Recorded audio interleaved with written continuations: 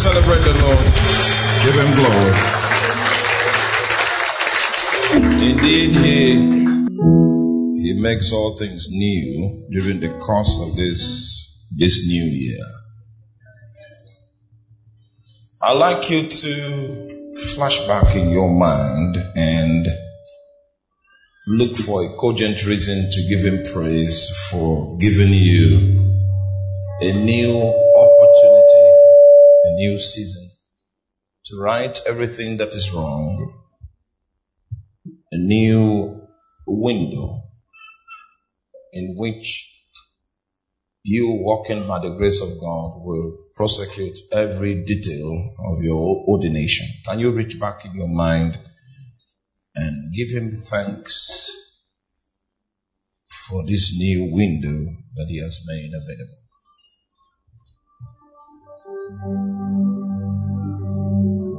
We thank you because it is written,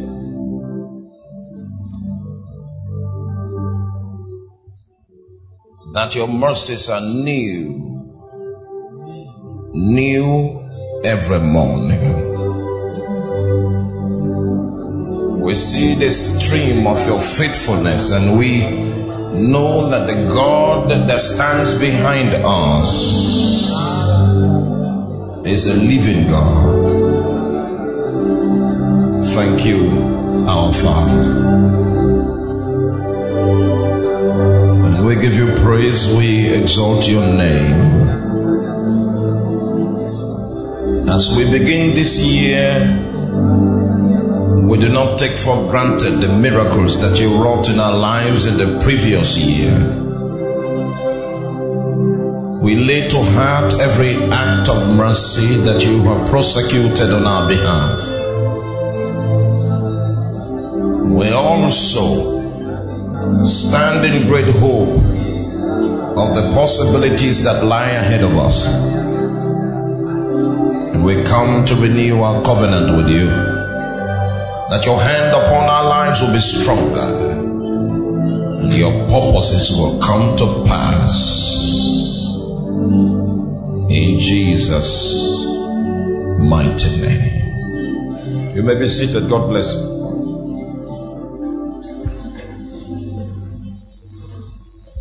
It's advisable not to step into a year without adequate preparation.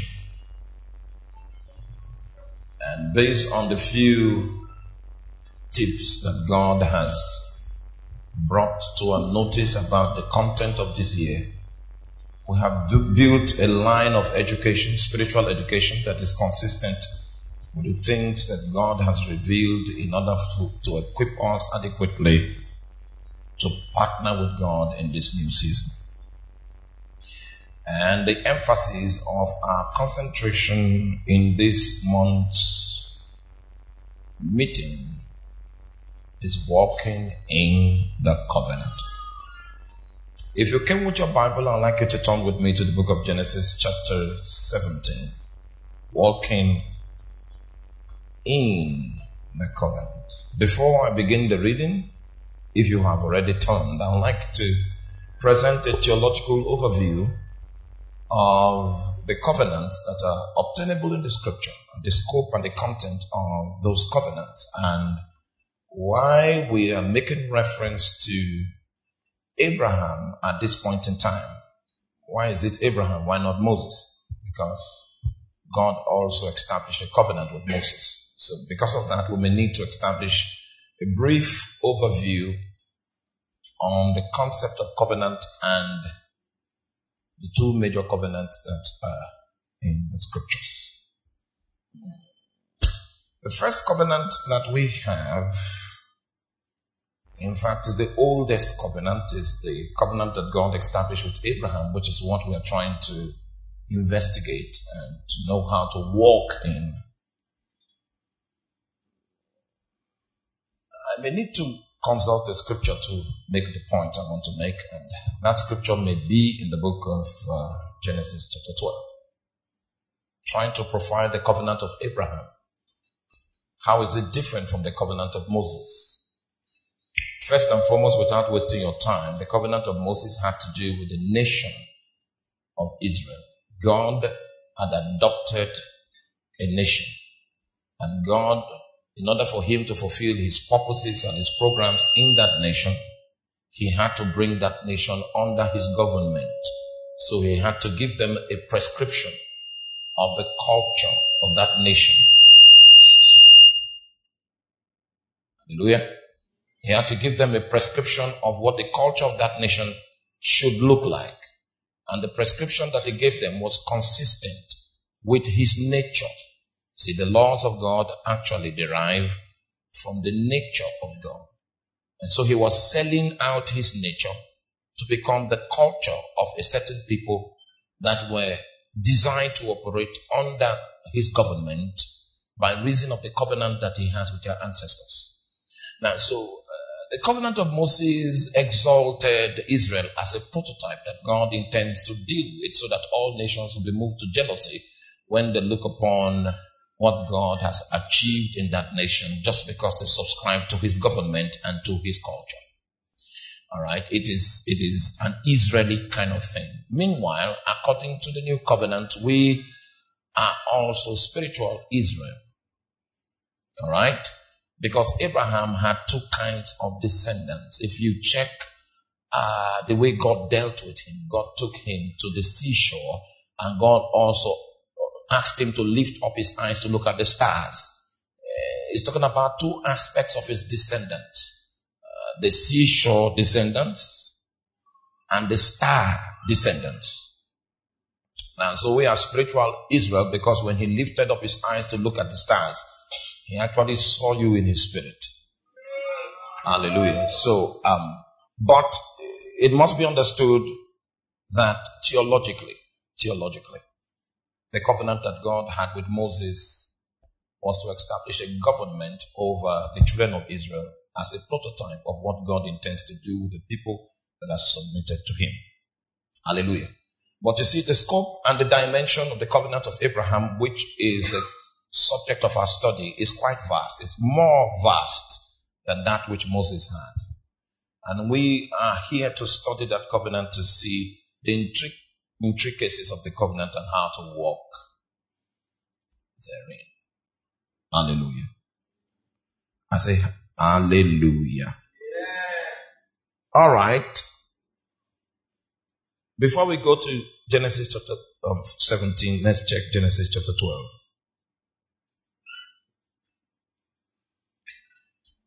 Now the Lord had said unto Abram,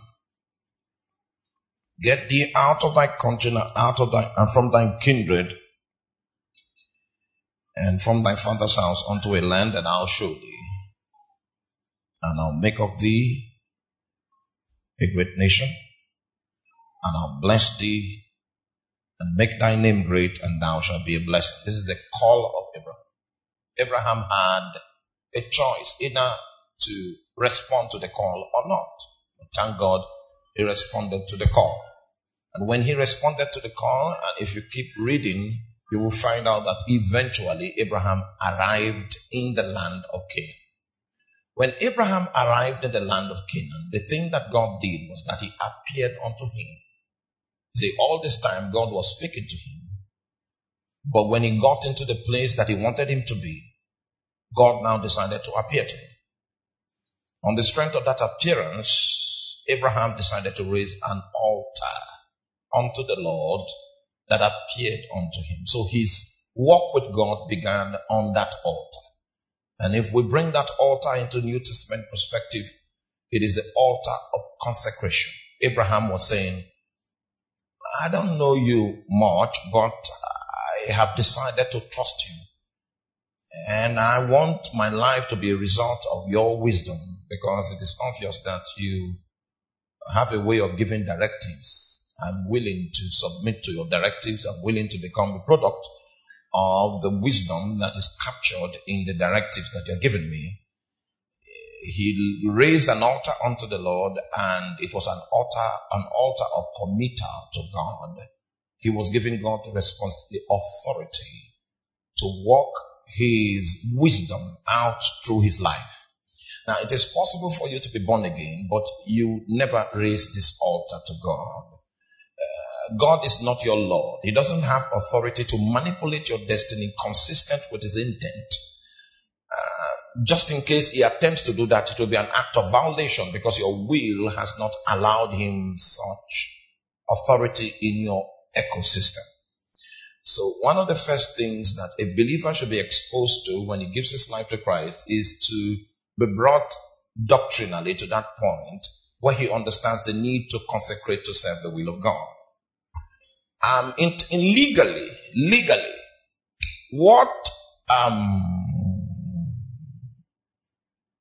what makes us God's property is that God paid our bride price in full. We were captives to the enemy.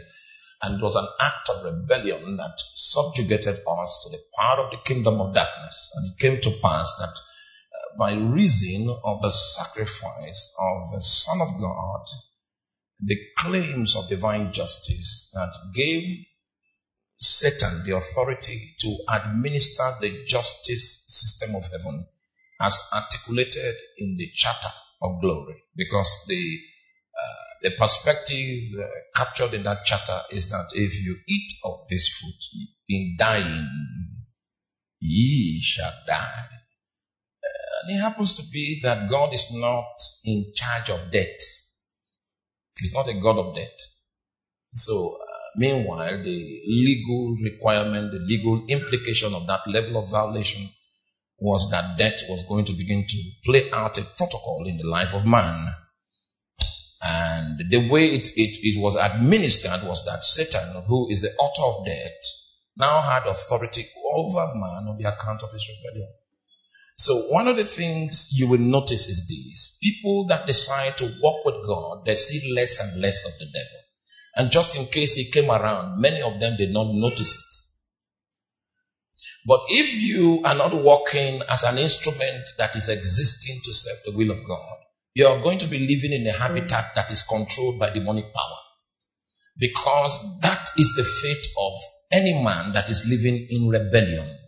The accurate way to live with God, to walk with God, is to allow God be wiser than you. He calls the shots, and you are sheepish enough to obey his every word. If you operate that way, you are going to find out that there is a level of insulation, a consistent dispatch of the insulation of God, barricades of God, that will keep you within the confines of God's protective eye. And you become a product that is an expression of the thing that God intends to do in the life of one that is subject to him. See, when man broke the protocol, then the authority of the devil became strong over his life. And in order to break the authority of the devil, what God did was that he satisfied the claim of divine justice. You see, man's problem was a legal problem, and the solution that God had to offer was a legal solution. And when the claims of divine justice were satisfied, it means that just in case the devil is still in is still putting a believer in bondage, it is because the believer is not aware that the claims of divine justice were satisfied. And secondly, if he is aware and is living in further rebellion, he is the one that has taken his hand to empower the devil to afflict his life. So when you see someone that is a Christian that is afflicted, he is not totally innocent of his affliction. I know you don't like my talk, but I came today to talk covenant talk. It's deep talk. Very deep talk.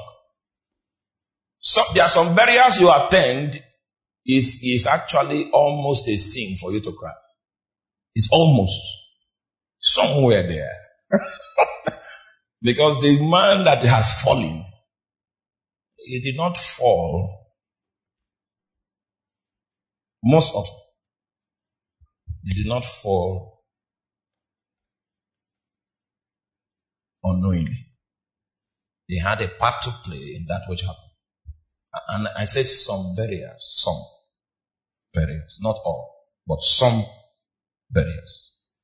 Now, so walk with me. Let us see this covenant of Abraham.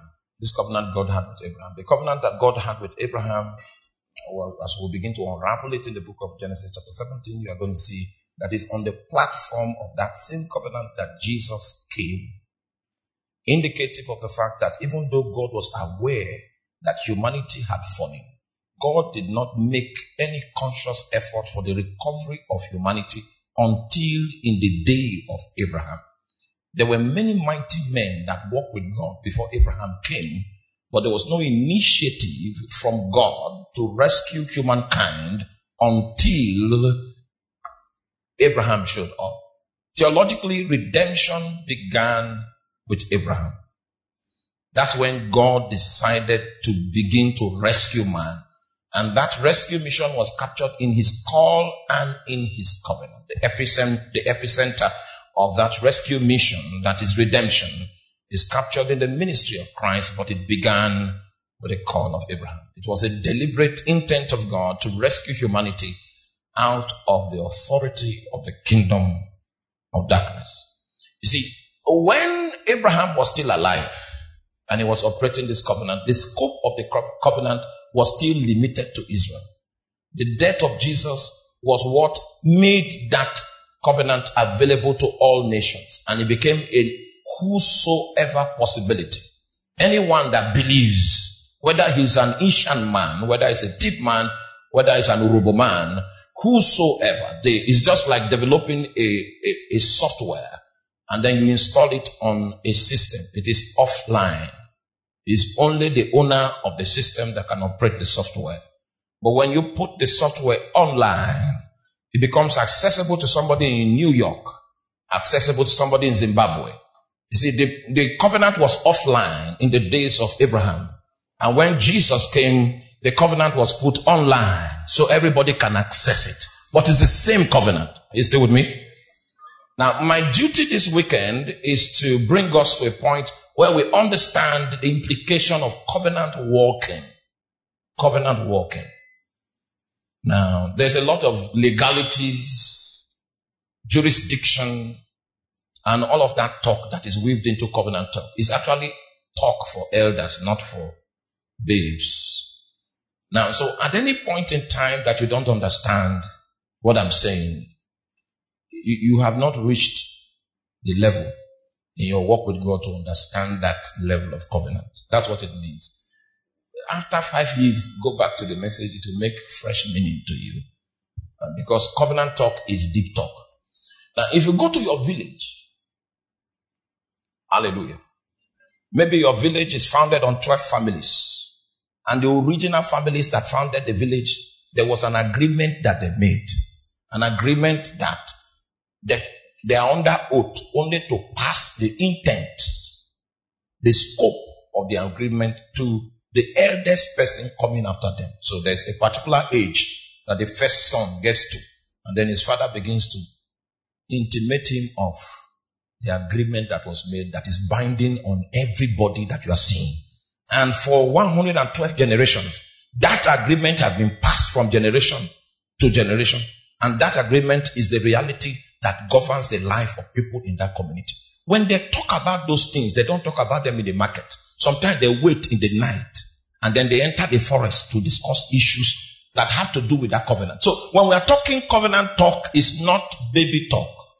It's for elders. In fact, there are several proverbs that have been concocted in order to preserve the secrets of covenant, just in case we need to speak about it in the town. We speak about with proverbial languages, so that someone that has not been initiated into the court, that he carries the burden of the covenant, will not even be able to hear. His ears are not trained to understand covenant language.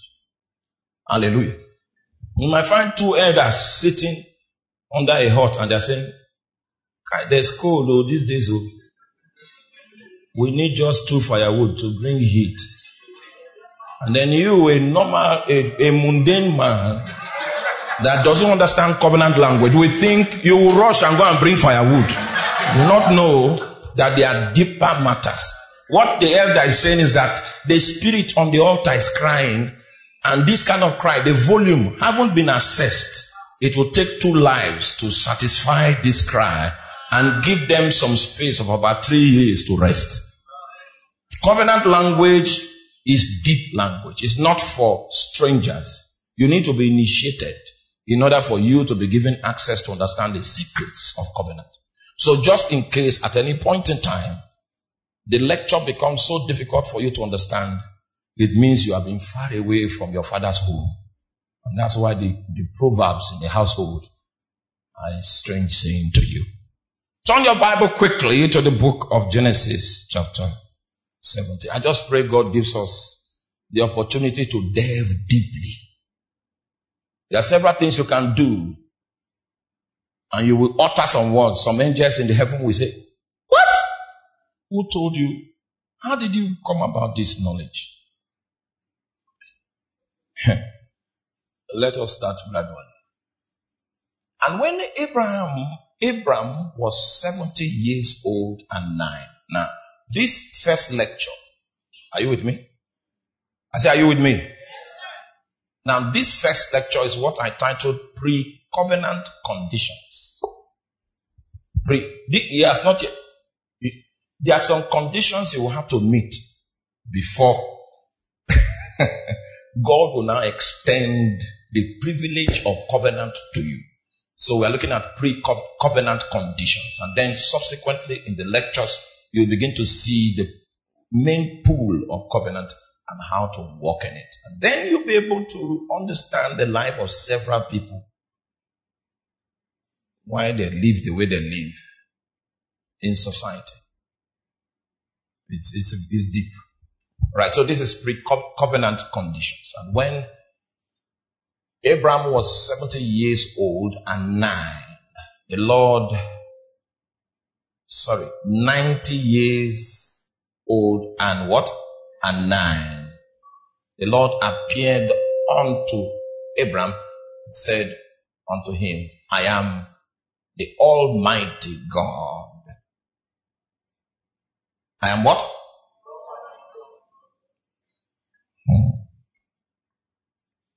This looks like an attempt at introduction. God seems to be introducing himself to Abraham. But meanwhile, his walk with God didn't start today. Walk with God started long time. The guy put himself on the line to obey God, to come out of his habitation to a place he has never been before, because God had ordained that would be the platform from whence he will launch out into the purpose of God for his life. So God is introducing himself to Abraham as the Almighty God, or the El Shaddai. Are you with me? So he said, I am the El Shaddai. And the requirement is that you have to walk before me and be thou perfect. See, God, are you with me? God is an eternal personality. That means there is no one name that you can give God that captures every aspect of God. In fact, time is not sufficient to know all there is to know about God. In fact, eternity is still limited in order for us to know everything there is to know about God. It is not possible to know everything about God because God is not a created being. God is not time-based. God is not circumstances limited. He is beyond time. He is beyond space. He is existence itself. And he comes to Abraham now and he tells him, I am the El Shaddai. Walk down before me and be now perfect. What's the next verse? What's the next verse? Technical T. Oh my. All right. Let me get to my own Bible. The El Shaddai walked out before me and be thou perfect. And then in verse 2, it says, and I will make my covenant between me and thee and multiply thee exceedingly. Now, so the pre-covenant condition is that you will need to handle the revelation of God as the El Shaddai and be perfect in it. That's the pre-covenant condition. It is after you have perfected your walk with God according to the revelation of God as the El Shaddai, then God extends the scepter of covenant to you. It is on the strength of covenant that he will multiply you exceedingly. So there is a fundamental test that you must be subjected to, and you must become excellent in that test. Then you become a candidate that can participate effectively in the covenant relationship that God wants to offer you. Is that clear? Now, first of all, we need to understand what El Shaddai means. I am the El Shaddai. If you have been in the house for a while, there was a time I did a study. And in that study, I took us to the book of Matthew chapter 6 from verse 9, where Jesus was teaching on the subject of prayer. And Jesus started by saying, Our Father, who art in heaven, hallowed be thy name. Thy kingdom come. Right?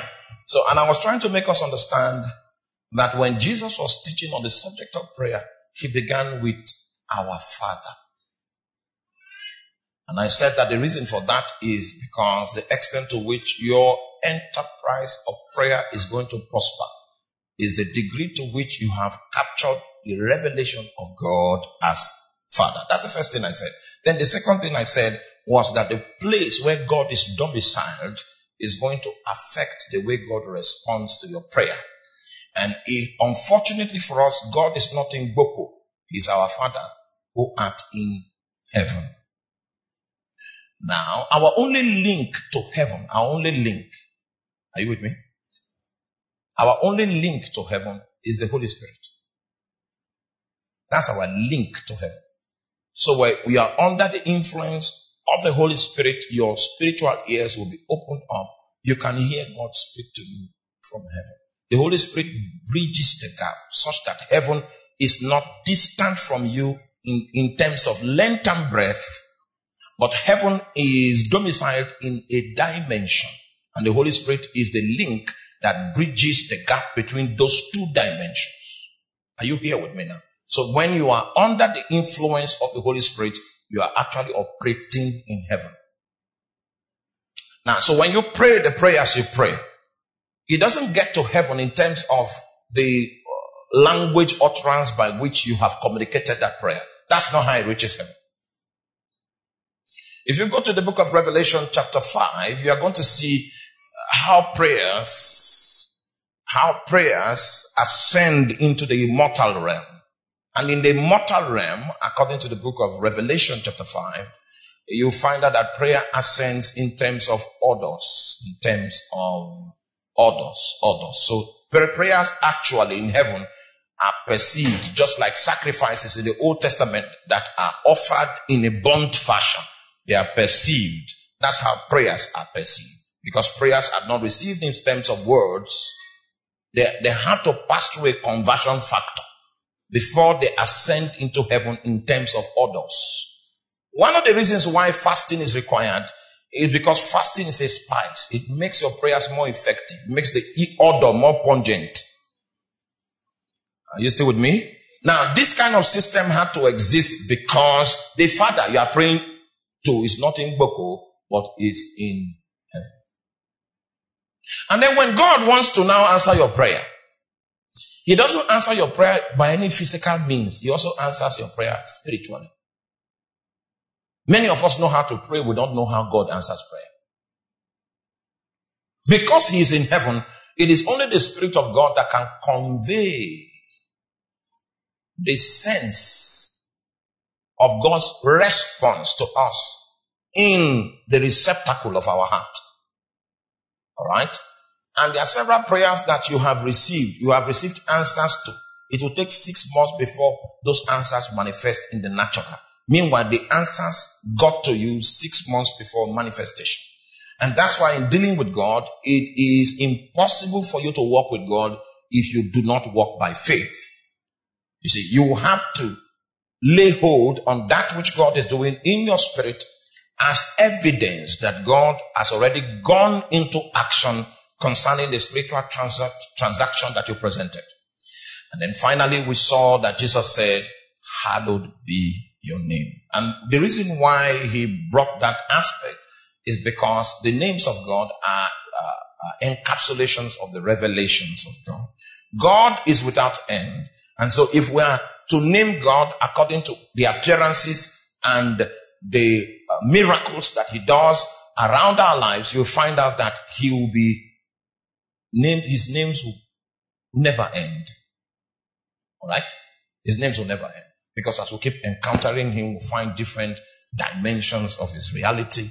And if we give him a name according to that encounter, you'll find out that there will be a progressive list of who he is to us.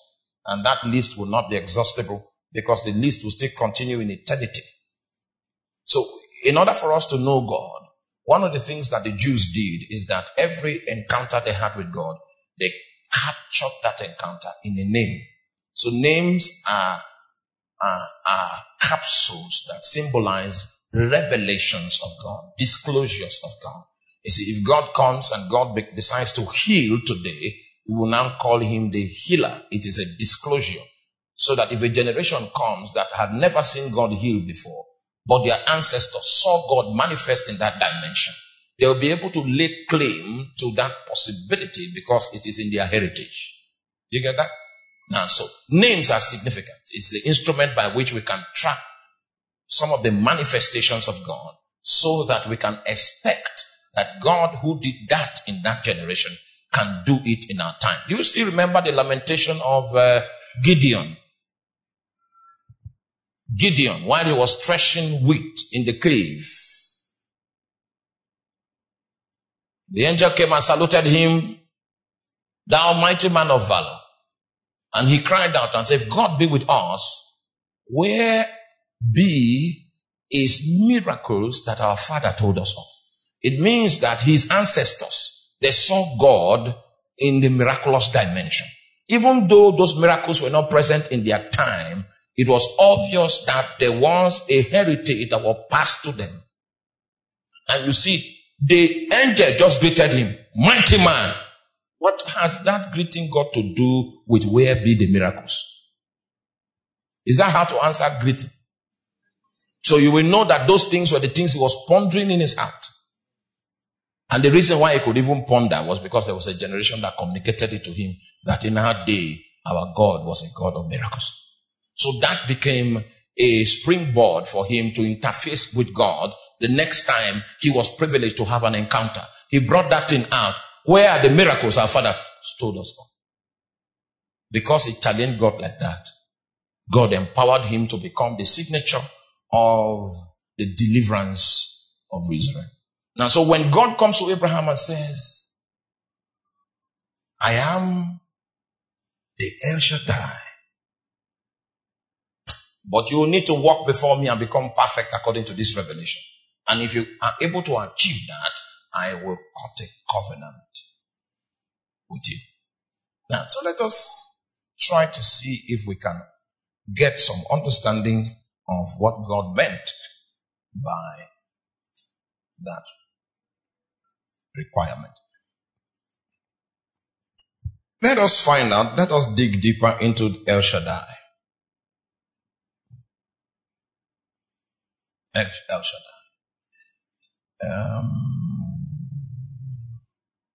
Hallelujah. 1, it means Almighty. 2, it means the sustainer. That means he sustains all, but is sustained by none. He's almighty, all powerful. He is the sustainer. And you see, we can relate more with the name sustainer because sustainer suggests sufficient. See, another name for the El Shaddai is the all-sufficient. Now, if you know humanity at all, you will know that humanity is insufficient. Is that true? Now, many of us, many young ladies, like this my friend here, when you got married initially, you felt your husband was very all-sufficient. Then you now be faced with a reality, a discovery, that the way you are expecting him to operate, he seems not to have the capacity to operate like that. Now, the reason is because we are all insufficient. That expectation you have belongs to God. You should expect God. It's only God that can satisfy that expectation that you have, not human beings. Human beings are insufficient. But El Shaddai is the sufficient. And then another meaning of El Shaddai means the strong. The strong. The strong. The strong, the sufficient, the almighty. The strong, the sufficient, and what? Have you ever been in a situation, maybe one person died in the family, and after 2 weeks, another person died? It was as if the whole family was porous to attack, and you wish you were stronger. It's not, humanity is weak. That state of weakness that you just discovered by those 2 deaths is just a revelation of your reality that you have sustained all this while. You were that weak, but you did not know because there was no event to unveil it. But this El Shaddai that we speak of is what? Is the strong. A day comes when the thing that kills people lacks the ability to kill a certain man. It is not because the man, spiritual people know that when you have that kind of strength and defense, it is not because of your humanity, just because you have contacted something that has the antidote for the dimensions of plagues that have been designed to bring you injury. So it means that what is strong about you is not you. It's the altar that supports your manifestation. Now, so this personality that was introduced to Abraham, he is called what? The strong. The first thing that Abraham had as the focal point of his burden was the fact that his heartthrob, his damsel, that he married at tender, succulent age of a teenager, was confirmed barren in her teenage age, and now that same woman has entered into menopause. Hallelujah. I don't know, do we have a gynecologist? Where are my medical people? All of them have escaped from here. I used to consult them. Now, there is no drug that can be given to reverse menopause. If there's a situation of infertility, there are several drugs that can be administered. Okay, my people, I've seen some of them. There are several drugs that can be administered to boost the chances of conception, to boost hormonal boosts, hoping that some level of fertility can be achieved. But you see, there's no drug for menopause. Just like there is no tablet that you can give somebody that is sleeping to make the person wake up. You can give someone an injection. You can give someone an injection for the person to go to sleep. There is no drug you can administer to make them wake up. This man had a challenge, and he knows that the source of his problem, no altar can solve it. Not the ones among the Egyptians, because he went into Egypt and came out barren. Not the ones, there's no altar that can solve it. So he had an impossible situation, and that was an opportunity for God to show that he was the Almighty, superior to circumstances, superior to situations. You see, the life of a mortal man is a mundane life that is characterized by insufficiencies, by limitations, by struggles, that inabilities, and that's the reason why you will need a support system that doesn't have the ailments and the insufficiencies of your natural orientation. And that's the reason why we need to come into covenant, so that our covenant partner can swallow up all our insufficiencies, and in him we can do all things because it's available to strengthen us. Exactly. Now, humanity was designed as a creature of covenant, and that's why the best thing that you are good at is insufficiency.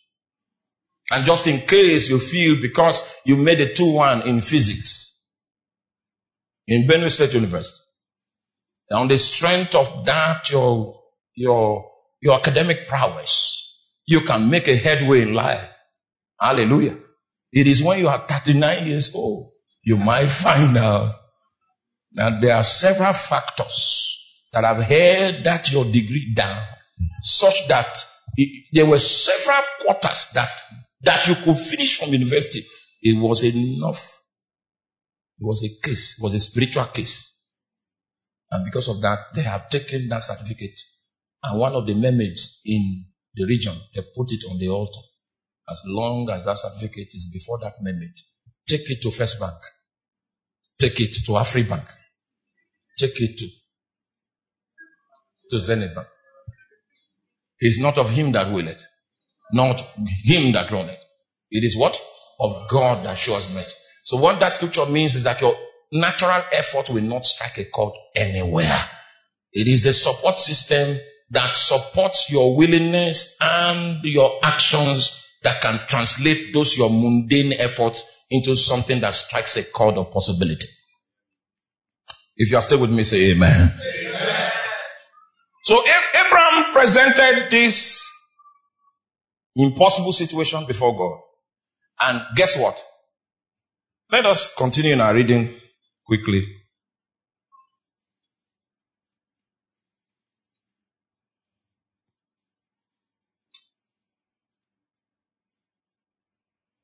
Hey, these are big stuff. These are big stuff. These are big matters. So let's continue. It's not time for that. Are you still with me? So Abraham's task was for him to walk with the revelation of the El Shaddai until he becomes what? Perfect. God took time to tell him how that he was going to be committed to his life. After this great lecture, God lectured him. Gave him time, gave him opportunity to understand his intentions and disclosed his will to him. After God had taken time to speak with this man, subsequently his wife now comes to him on the same subject that God has promised him that he was going to have a child. On the same subject. Then Sarah walks up to him and tells him that, oh my God, you know my condition. My condition is beyond the scope of prayers. Why not consider my maid? Hallelujah. Abraham did not pray about it. Because he had not yet been perfected in the revelation of God as El Shaddai. He operated the way any normal human being will operate. He operated in the way of the flesh. He still had confidence that since his body was not totally dead, he was still fertile. There were several activities he could still do and several things that were within the scope of his power. And so when his wife brought the idea, it looked like that was going to be the solution to the problem that he was talking about. For his wife to be the one to bring the idea for him to consider the maid. Maybe it was God that was at work, you know. It may be the Lord. Because he was not the one that went out to suggest it. He was sitting in his tent and the wife now brought the proposal and said, see, the obvious. Consider the obvious. And you see, Abraham normally prays about things like that. But when that proposal came, he went straight. He had not yet understood the El Shaddai and he was not perfect according to that revelation. Now, do you know every time you walked in the flesh, you walked in your human wisdom, you walked by your own ability. Every time it was because you had not yet embraced the revelation of the El Shaddai. And if he wants to help you, that your attempt will fail woefully. It means he's teaching you something. That is the one that went there to frustrate it. Because if he allows you to succeed in such a matter, you will hang on that success and that success will be your God. So he will make sure you are frustrated. Some of the frustrations you experience is not because you don't need deliverance. Because suddenly someone will go and enroll for a deliverance this thing. Meanwhile, he is not yet perfect in the revelation of what? The El Shaddai. God allowed him. He got the child, made all the arrangement, and then there was a crisis situation. That was when he remembered to consult. And then the great one said, well, I can see there is a child crying in your house. But that is not the child that we carry the covenant I'm speaking about. I am going to bring a child by your barren wife, so that I will live up to my name as the El Shaddai, the strong. the multi-breasted, the one that has the capacity to sustain all, but it doesn't need sustenance by anyone. Hallelujah. Now, and in order for God to ensure that Abraham had no other alternative, what God did was that God waited for his body to die. That little life that was in his body, with which, when they tell him that, see that girl, see that girl, see that girl, he has moved there. He has moved because there's some life. He needs to dispense of the life. Hallelujah. They say, what are you?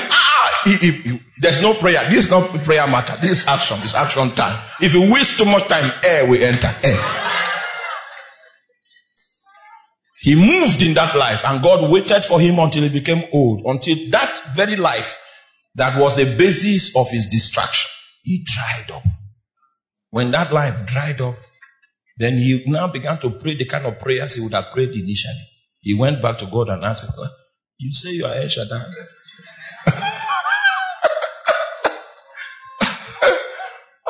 Hey. Think of your life. Anything that has lingered, it is because whenever you had the opportunity, there was still little life in you. You were trying to use it to fulfill prophecy. Meanwhile, as we saw in the last lecture, is it yesterday? Nobody has a power to bring any prophecy to pass. Nobody. I've seen people before that men of God prophesied to. You are going to settle down today. This year, you are going to settle down. And they believed. Only for the damsels to now be making way to settle down. Making way. And then God will, because he loves you, now make sure that after you make way, they break. You know that thing on Facebook, or if WhatsApp, there's a broken heart divided. The person that designed that logo has an experience. You are maneuvering. Your maneuver is because you have not yet known the El Shaddai. You are not perfect. And there are many things that the Lord will not commit to you. It's available, but it's not going to be committed to you because you have not yet fulfilled the fundamental requirements. And it is when you are dead, you are totally weaned from activities in the flesh, that you now show your life is a revelation of the fact that there is one El Shaddai that spoke to me, and I will wait for him. Yes, there are opportunities, but my own contact is not with opportunities, it is with what? He said, when you have come to that point, I will now open the package that I have in my bag, the package of covenant. I will open it, and then I will contract a covenant with you. Because if I bring this covenant to you, when you have not yet perfected this revelation, you will make a mockery of the covenant. And your life itself will not be secure. Because you don't know what it means to keep a covenant with a spirit being. There are several laws in your village that you don't know where it came from. But they are ancient covenants. And if you see, there are some people that are more afraid of Aleku than anything in this world. Because they know that Aleku doesn't have patience. They know. The guy might be a senator somewhere speaking on the floor. If after he finishes a very charismatic delivery on the floor, and then Ada Lekuna calls him and say, that thing you said, you have to come. The idol is talking. And the place we kept your picture, the picture has stood up. It means it means you are not perfect before the idol come. Walk down. It's when we begin to assess the life of the average Christian, you see hypocrisy.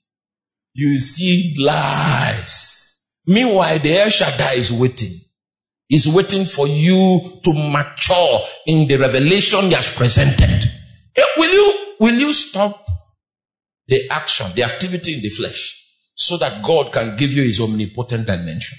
I hope you know the scripture says that humanity is insufficient. Romans chapter 8, verse what? 26. Don't forget that. Now give me Romans 8, 26.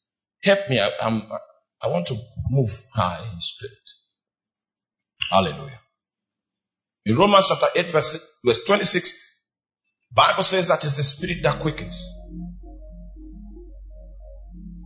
No. That's John 6:63. Romans chapter 8 verse. I'm forgetting by verse 26. There's the Spirit that helpeth our infirmities, and likewise the Spirit also helpeth our infirmities, for we know not. He helpeth our infirmities. If this scripture is true, it means God created us with infirmities, and a complete man is man more plus Holy Spirit. Meanwhile, you might be baptized in the Holy Spirit, and the help of the Holy Spirit may not be available in your life. It's because you still have not perfected that revelation as the El Shaddai. It's the Holy Spirit that is the supply of the limitations that you have. He ministers to those limitations and blots them out. And then out of those areas of weakness that is submitted to him, he manifests his strength. So you can see the sufficiency of God manifested through the Holy Ghost. And the way God designed it is that man submitting under the influence of the Holy Spirit can manifest in the brightest colors.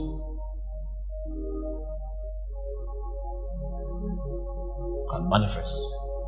It means that there is a level of partnership you can have with the Holy Spirit, that your life will be totally transformed. What do you consider your limitation to be? Lack of money? If that is your limitation,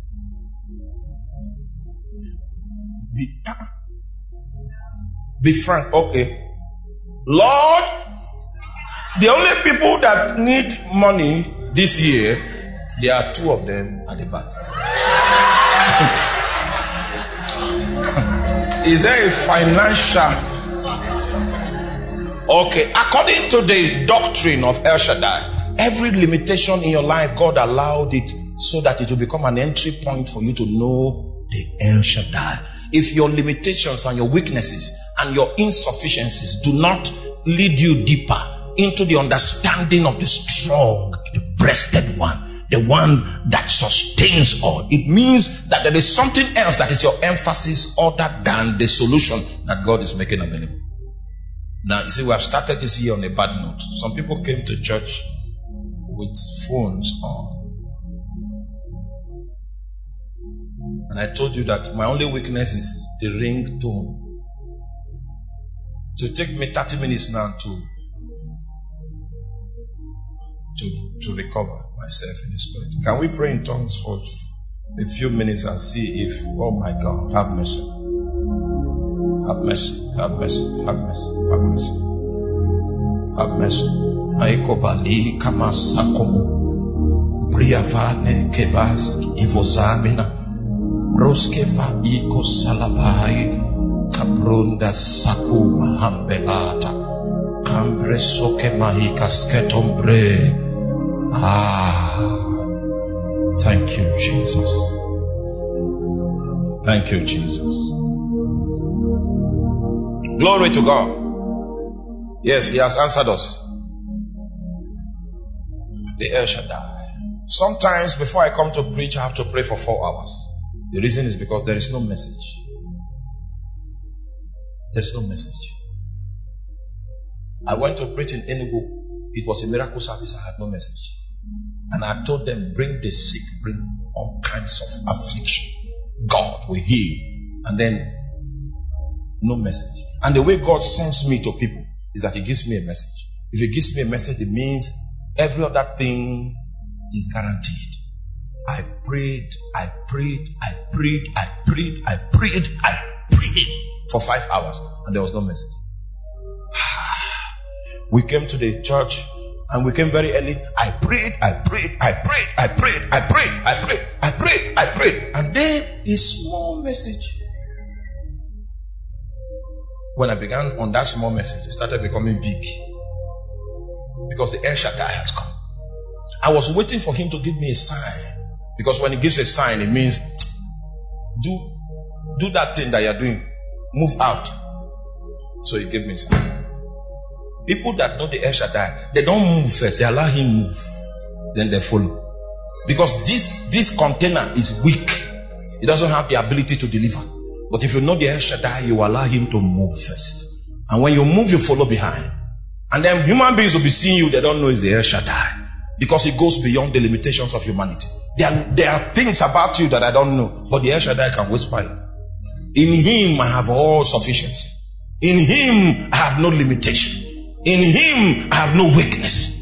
And that's why Paul could say, I can do all things, because he has perfected the revelation of God as the El Shaddai. Now, before you quote that scripture and say, I can do all things, wake up. The last time there was little pressure, you took off in the flesh like a tornado. You built an edifice of defense in your own wisdom, hoping to hold back what is coming. And that edifice you built was your own doing, because the El Shaddai was standing right by you, but you could not see him. Your flesh and your human wisdom was more tangible to you than what the El Shaddai was offering. And are you with me? Anytime I move in the flesh and I attempt to defend myself in the flesh, and it now scatters, I always go on my knees to ask for mercy, just because I lost sight of the El Shaddai. Hallelujah. Yes, I do that deliberately so that it will register on my mind that I am repenting now because I went ahead of the El Shaddai. It helps my memory so that when the similar pressure comes up, I will say, the last time I had to repent. This time I will wait. I will wait. I can wait. I can wait. 16 men rose up. 16. And what they were trying to do was to put me into trouble. 16 men. I was in sleep when the El Shaddai revealed it. I woke up and there. Battle again, battle. So I started fasting. They had 3 months to strike, and they did not succeed in 3 months. Because what was working was more than a man. It was the El Shaddai. And on the day I now appeared before the 16 men, they ran away. That's the real day now that I was now on ground. I was around. They took off. It was not me they saw. It was the El Shaddai. So wise men have already valued their insufficiency, and they know that it will not survive the harmattan. They have decided to walk with the El Shaddai. And so God told him, walk thou before me and be thou perfect. It's after that I will cut a covenant with you. Do you know what? We need a man of covenant to stand in your family. It's only when that man of covenant arises that the covenants that existed before the man showed up will lose their grip on the entire landscape. Now, but we need to perfect this revelation of God as what? As El Shaddai. And meanwhile, God showed 3 generations. 3 generations. He modeled his reality as El Shaddai across 3 generations. How did I know that? I know that from the book of Exodus chapter 6. Exodus chapter 6, he modeled his revelation as the El Shaddai across 3 generations. In Exodus chapter 6 from verse 2, the Bible says, and God spake unto Moses and said unto him, I am the Lord. I am Jehovah. However, I appeared. Yes, I appeared unto Abraham, unto Isaac, and unto Jacob by the name of El Shaddai. See, I am Jehovah. So, see, at this time, God was ready to reveal another dimension of himself to Moses. And the reason why he wants to reveal the Jehovah dimension, which is the dimension that carries God's covenant dimensions, covenant realities. He was coming on a covenant escapade. He was coming to redeem his people on the basis of the covenant which he had with their ancestors. From the land of bondage, he was coming to redeem them, and he needs Moses to be a functionary, like an expression, a human expression of the symbol of that covenant. So Moses' call was based on existing covenants that were in Israel. Right? So, and that covenant necessitated him to appear as Jehovah, the covenant God. But he said, I revealed myself to your ancestors as what? As El Shaddai. By my name, Jehovah. They didn't know me by that name. It's you and your generation that will know me as Jehovah. But it took 3 generations for me to establish the heritage of the revelation of El Shaddai. In the case of Abraham, his limitation was that his wife was barren and he wanted a child. In the case of Isaac, it was a time when rain was not allowed to fall. And so there was extensive famine in the land. And the Bible says in the midst of that famine, God gave him a directive to sow in the land. He wanted to escape to Egypt the way his father escaped. And God cautioned him and asked him to remain in the land. So if he was going to remain, he sowed in the land because God asked him to remain there. And the Bible says in the same year, he reaped an 100-fold. We were not told there was rain, but he sowed, and yet the yield was not 30-fold. The yield was not 60-fold. The yield was an 100-fold. So much so that a nation began to envy him. His economy affected the trade route, and the nation began to envy one man that could hear the voice of God. In the days of Jacob, he ran home with a staff, and then he entered into a transaction with the El Shaddai, even though at that time he was not yet born again. He came to God and negotiated his salvation. He said, if you keep me in this place that I'm going, you put clothes on my body, on my back, right? If you ensure that there's no challenge, and you bring me back again, I will become your man.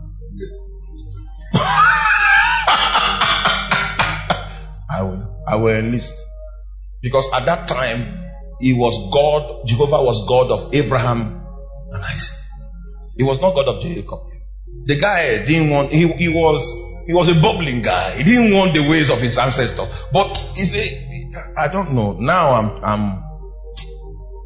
I don't have access to my ATM card. I'm all alone here. So if by any means you can show up and make all these things happen, it's likely that I will submit to you. Hallelujah. You know what? As carnal as that prayer was, if Jacob was wiser than many people, at least it was El Shaddai he went to and said, he knew he was insufficient in himself.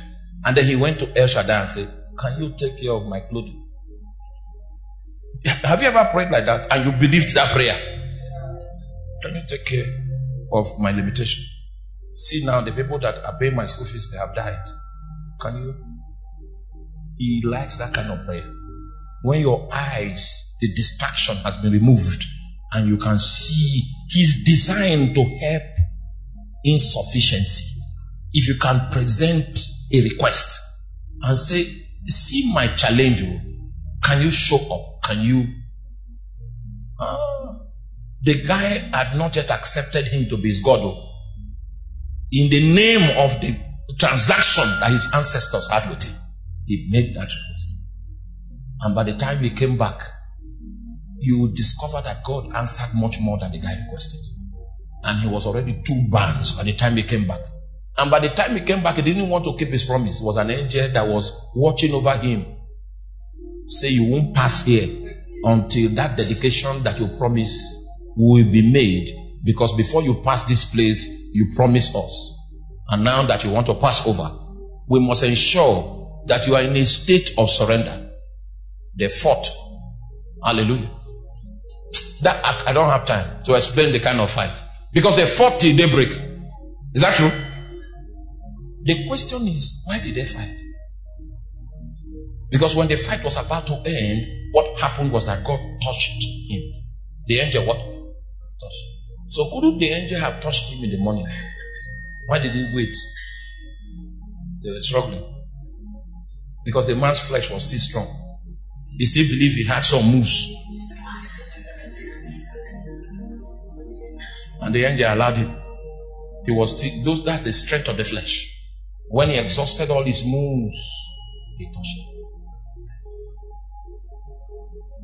Then he now surrendered to the El Shaddai. Now, so watch it. There are 6 things we need to do consistently if we are going to take full advantage of what the El Shaddai is offering.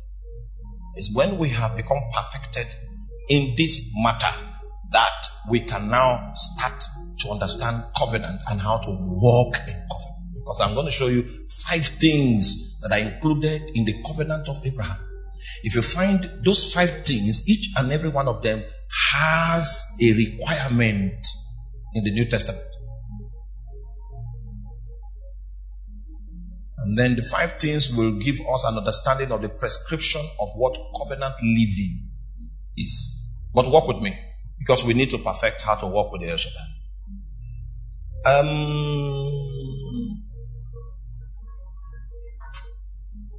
Let's start with Romans chapter 8, my favorite scripture.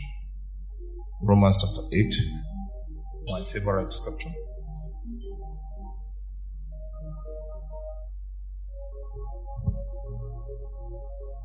Because Romans chapter 8, verse 26, my favorite scripture, brings this matter out and delivers it very, very accurately. He said, likewise, the Spirit also helpeth our infirmities. When we are given an assignment, the assignment is impossible to achieve, I ask the Holy Ghost, what is the way out in this matter? I always ask him. Then he floods my mind with ideas on how to go about it. That is when I will now discover that the people that ask the question, they actually don't know how the answer looks like. They are waiting for a smart person to come up with a format on how it can be tackled. Then they adopt that format and say, hey, this is the way it's supposed to be. The people asking the questions don't know the answers. I ask the Holy Ghost, help me. You see, many of us in our walk with God, we are so full of ourselves that we do not understand how to draw power from the Holy Ghost that is resident in us. You see, the reason is because you don't acknowledge that you are insufficient, that you are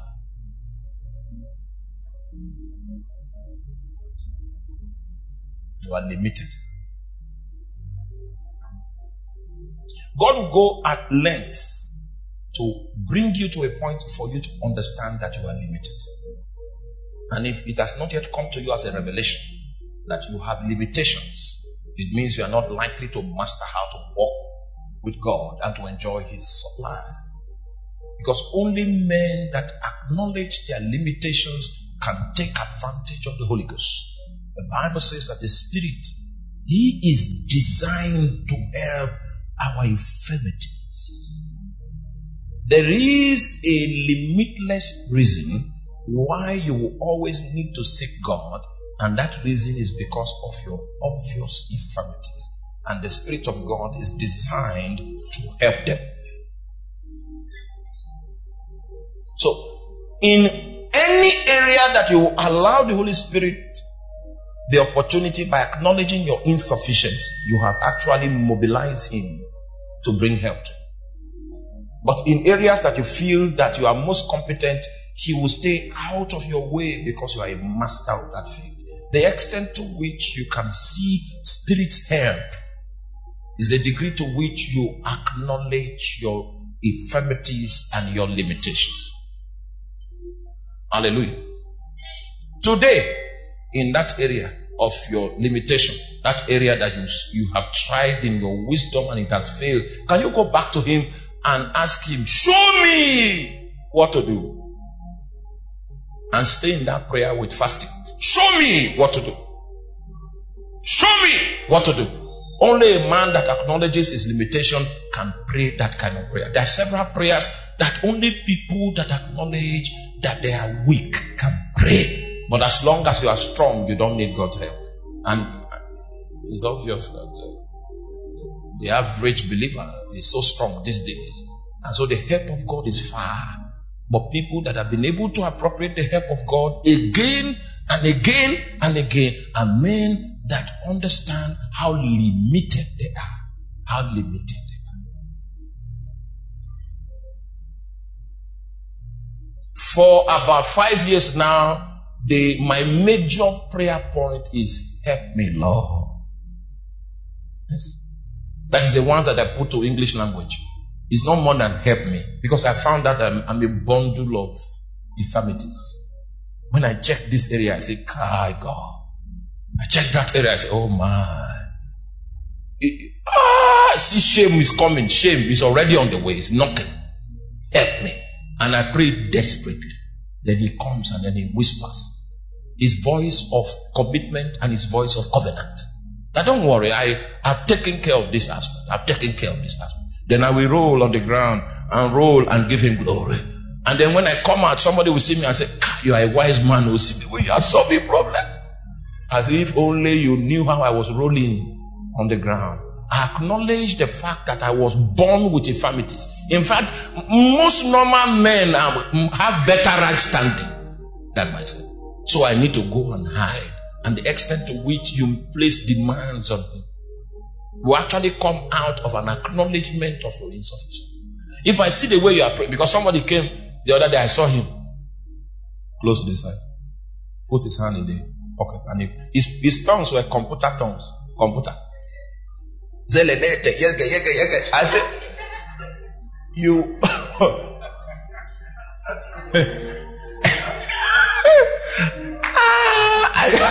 I look at. So I knew that his own flight will be in the night.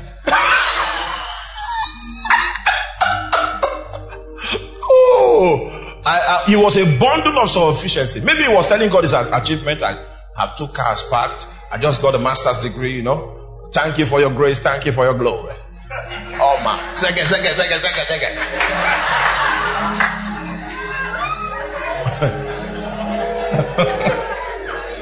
The spirit.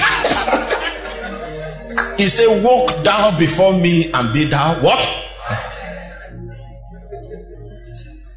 Be thou perfect. You must have known. No human being knows how to work miracles. The miracle worker is the Holy Spirit. The Bible says, and the Spirit working with them, confirming his word with signs and wonders following. That's how I discovered how to minister with signs. First of all, I need to receive his word from him. Not my own, but his own. Then when I go to deliver his own, he is compelled to come and what? Confirm his word with. I said glory. So my greatest challenge as a minister, and I've been ministering for long, is that it's very difficult for me to have a message.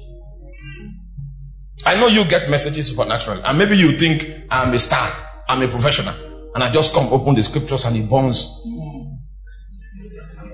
It's my wife I normally complain to.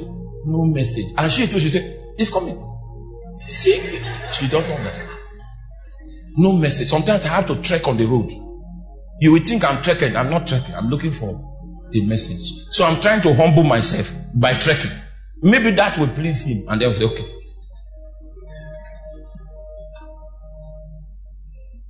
The more insufficient you feel, the more of his help you can get. Yes. The reason why you are like this, you are sufficient. Your trouble has not yet brought you to an acknowledgement of the fact that you are incapable. May the troubles multiply until it gets you to a point where you say, oh boy, this thing know the work. You know the work. It was designed to crash so that you will look for the Holy Ghost. It's the one that helps infirmity. It was designed to crash. On the road, like that. On the road. I will pray. Sit somewhere. Somebody will say, God, you fast. You see, there's no way you can understand the transaction that I have with God just by seeing me. But you see, the entire process is tied to a very deep sense of insufficiency. A deep sense of insufficiency. I stood on the crusade ground without a message, and that's the one that kills on the crusade ground. A crowd, big crowd. People that knew me, they stood up and they say, "Whoa!" Meanwhile, I say, please don't look at them. You know me and you. There's a problem. They say, I was going to the altar, and then they now brought protocol, and the protocol were trying to do as if they are doing something. I did. Meanwhile, I was without a sermon. I was just saying, where are you? The protocol, if you come close, they will,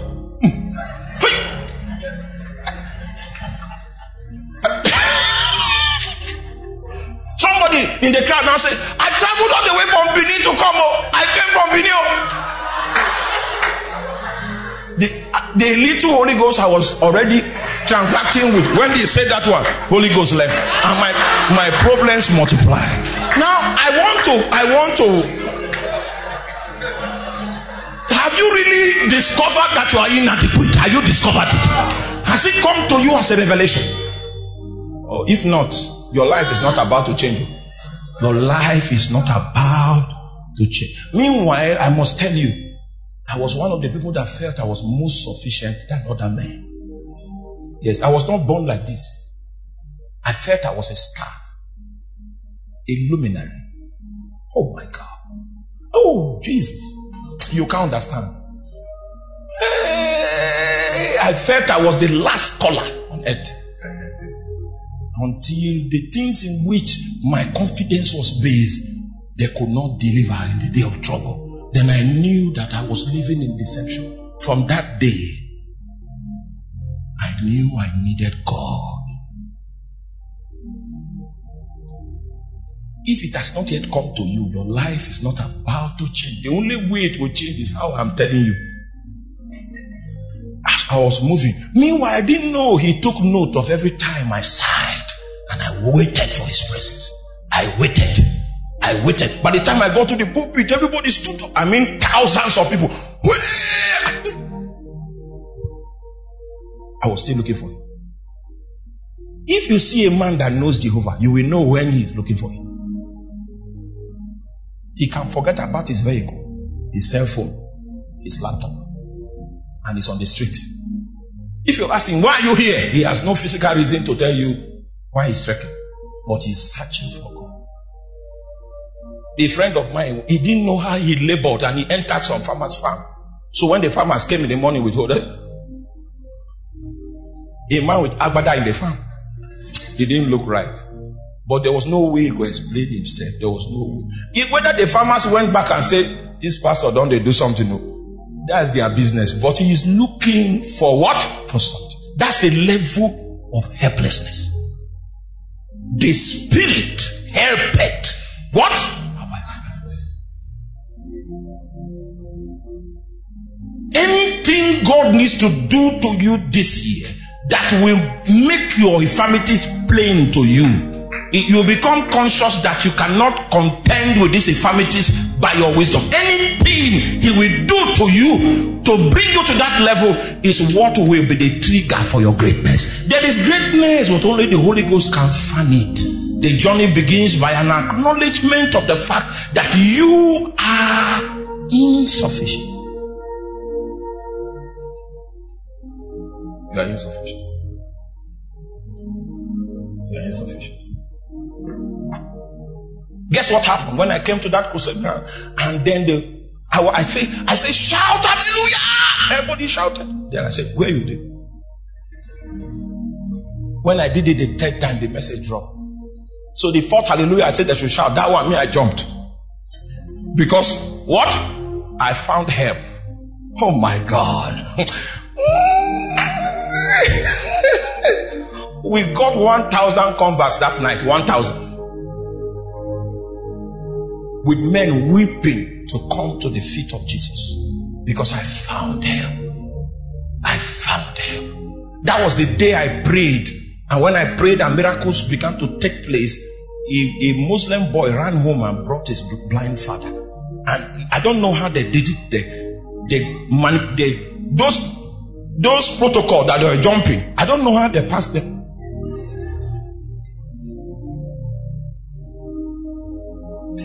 you have found help, you can see a blind man like this, and what you see is not his blindness.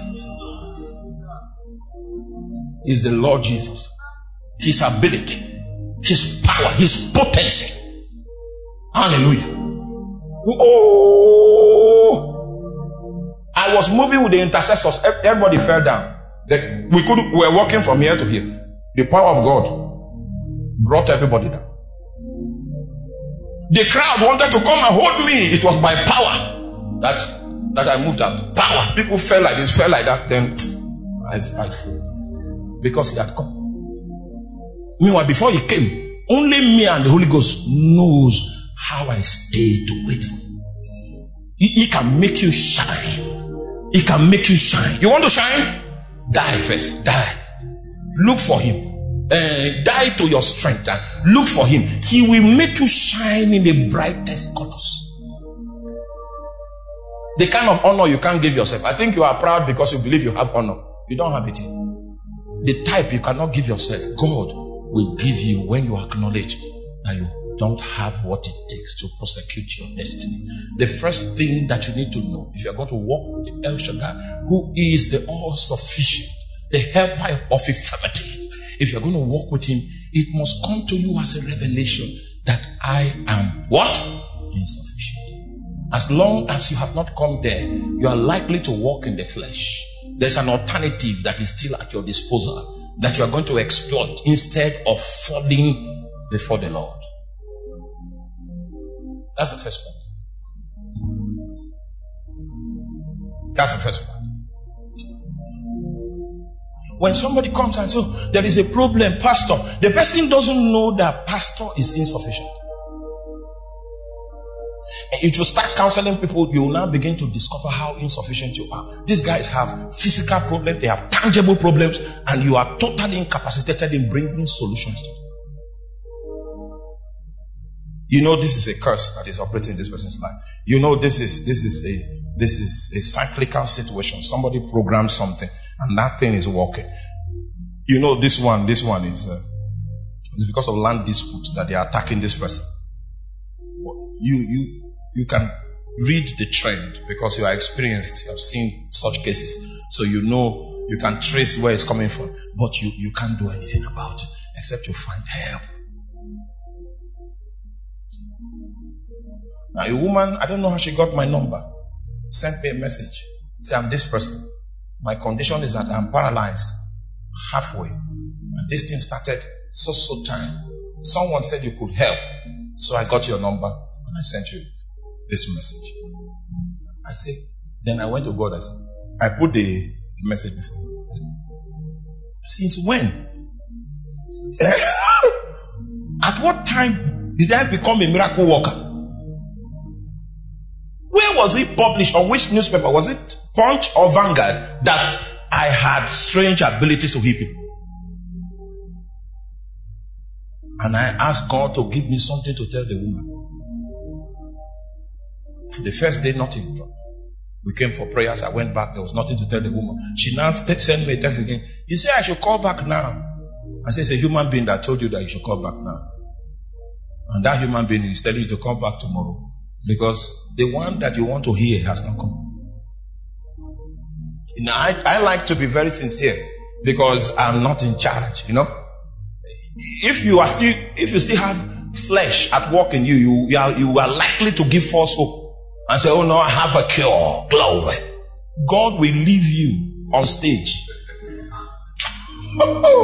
So I told her that the great one had not yet come. Then the second day again, I told her he didn't come.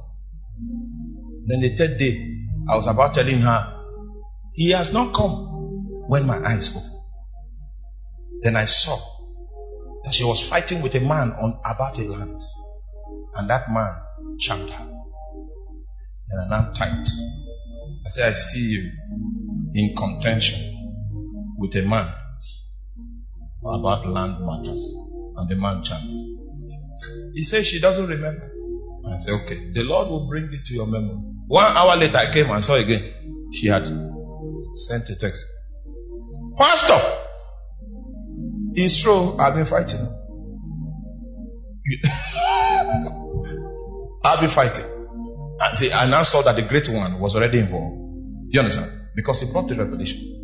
So on the strength of the revelation, this night, when I go back, I'm going to pray a simple prayer, and then she'll get healed. Because the great one arose. It's the one that gave me the revelation. Right? And since I didn't have time to pray yesterday, today I have time. When I begin to pray, he will still use my prayer as a means of reaching out to the woman, because he started the process by what? Giving a revelation. If you have not yet acknowledged your inadequacy, you are not about to go far with God. I don't know how best to drive this matter into your heart. Your work with God begins by an acknowledgement of your inadequacies. Secondly, your inadequacies are supposed to open the door to your prayer life.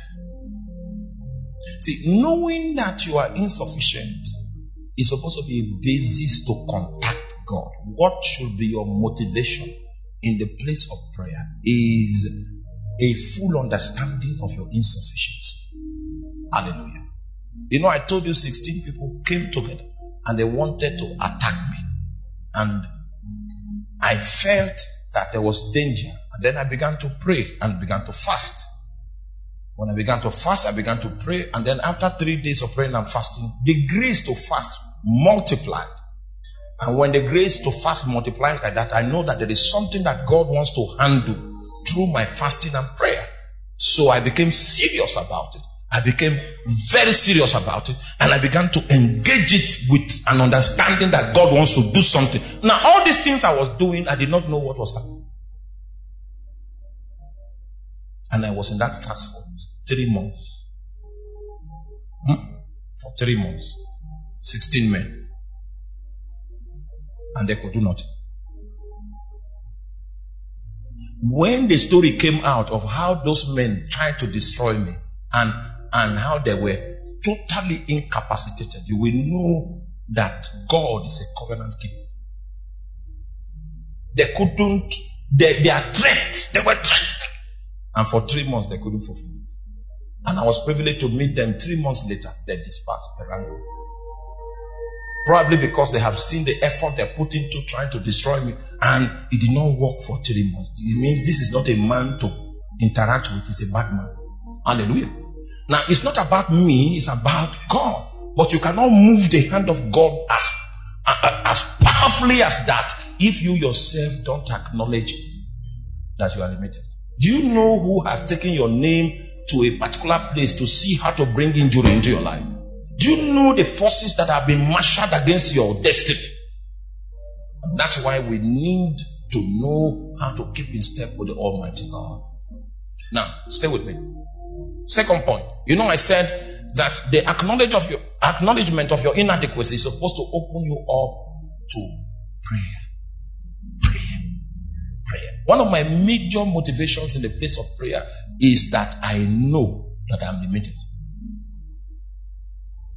Because I am limited, I know the only way to deal with my limitation is to engage God. So I keep crying out to God. I keep crying out to God. Many people have asked, why do you pray like this? In my own opinion, I don't pray enough. Because I felt I had more ability to pray, to communicate God. Because I know that if I'm talking to God, who is a spirit being, I'm begging him to intervene, there is no way that exercise can be in futility. Yes, that exercise. If 7 of us gather and we begin to pray consistently, engaging God, there is no way that exercise will be in futility. Meanwhile, the reason why we are consistent is because we know that we have tried other ways, it didn't work. So we are sufficient. We understand our level of insufficiency. So we have decided to cut covenant with God. We will stay with him until he answers us. There are many pressures that will come your way, and the devil will bring alternatives on how to handle those matters. And it's very likely that you will subscribe to the devil's solution to those matters if you have not yet come to a point where you say, it is only God that will solve my problem. Are you with me? He sees that you had options. but you decided to stay with him, it means that you wanted to do business with him. He's excited. The next thing he will test you with is when you start praying, he won't answer first. To see whether you could get discouraged and then change the plan. You know he's in charge. He decides when he sets up. He decides what he does. You may cry. Cry will not move him. And then when you stay there, it's as if there's no answer. Will you consider another option, another alternative? If you say no for me, even if he slays me, yet I will seek him. So he knows that, okay, you don't have any other God to turn to. It's only him that you have. All right. Once that is guaranteed, he will show you a sign.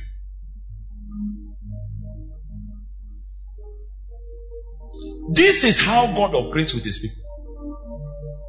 Sometimes, in order to answer your prayer, what you will do is just say,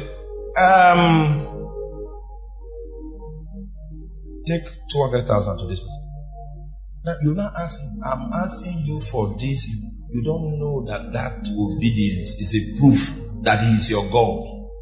He just wants a manifestation of faith from your life that proves that he is actually your God. He can control you. He can tell you what to do. You are not the one in charge. Take 200,000. Give that sister. And then things will take. Sometimes the trigger that will open the answers to your prayer is a simple obedience that God will require. Meanwhile, when I begin to pray, normally, this is my own experience, God will say, go and give somebody this vehicle.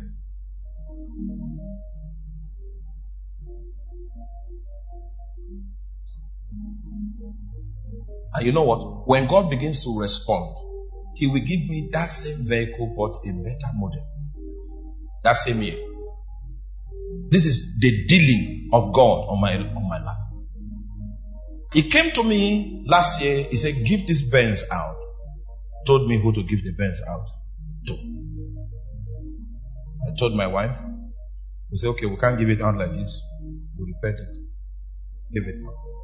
Before last year ended, somebody had a Benz in his house. And the person, that one is better than the one that we gave out. The person said, it seems you people need this vehicle.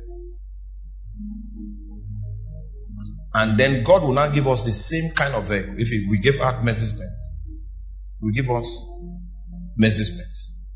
So that we will know that it is because of that first one doing this one. Meanwhile, he wants to answer prayer. He will now, this year, he has come again. We were praying. He said, this is your white vehicle. Go and give it. That's how it is with me. I don't know how it is with you. The all-sufficient, he will give you an instruction. I've already obeyed. I've fixed the vehicle. And then when the person that God said we should give comes, we'll give the person. And all of that was in response to a prayer that we prayed. He now said, do like this. Now, let your ears be open. God has many ways of answering prayer. For me, if he wants to answer a great prayer, he will say, go and give something. 6 months later, he will answer that thing I requested for and more 6 months later. So this year, any year that God doesn't say, go and give this thing, I'm afraid. Because that's not how he has dealt with me. The way he deals with me is that when I'm praying deep prayer, you say, rise up, take this. I was at home on Christmas. They say, rise up. I said, yes, sir. Move. And he didn't tell me where I was going. I was driving. He said, go like that. Enter here. I was not asking, why am I in this service today? He said, wait. Then the preacher was preaching. He said, the next alert that comes to your phone, give that preacher. That's why I attended that service.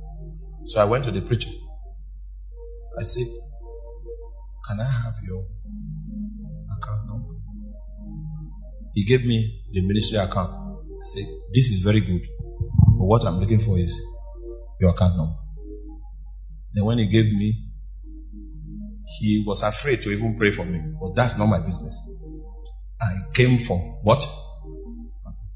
The moment I got home, I saw the alert.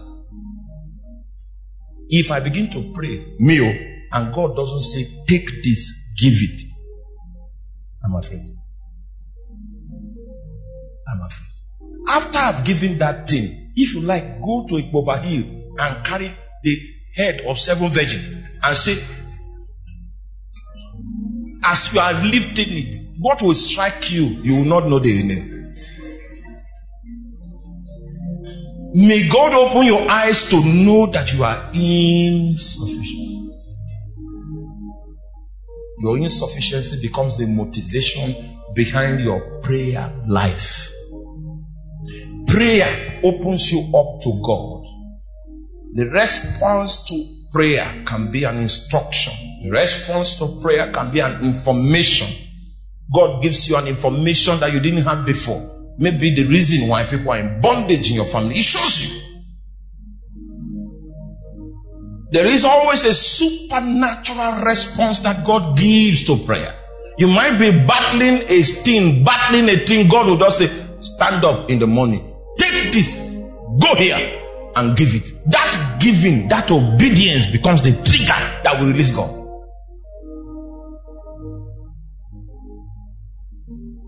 I was praying and fasting on my birthday, and God said, go and take this amount. Go to that preacher.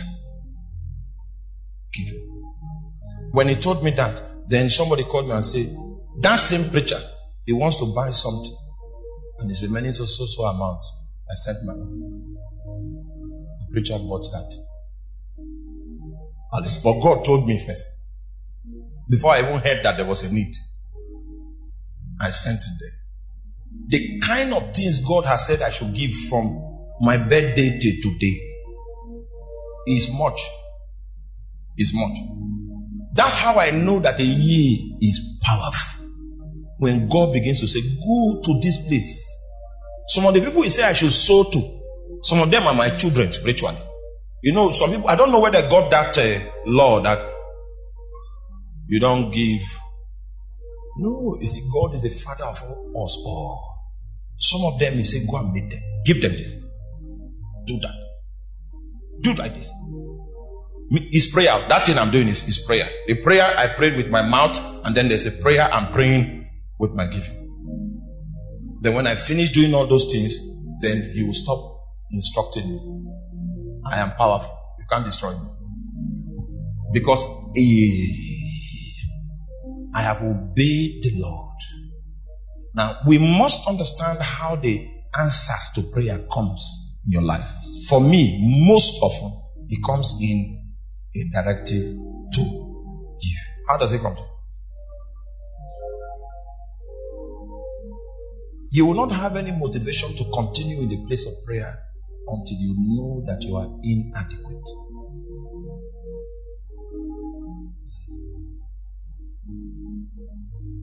When I obey him, then he begins to walk. He begins to walk. He begins to walk. He begins to walk. He begins to walk. The way doors open, you begin to wonder, how did this door, before I came here, somebody called me from another country. What happened? Say he had been hearing my message in the morning. One called me and said he couldn't sleep all night. I said, I'm ready to bind the demon. He said, it's not a demon, it's your message. What?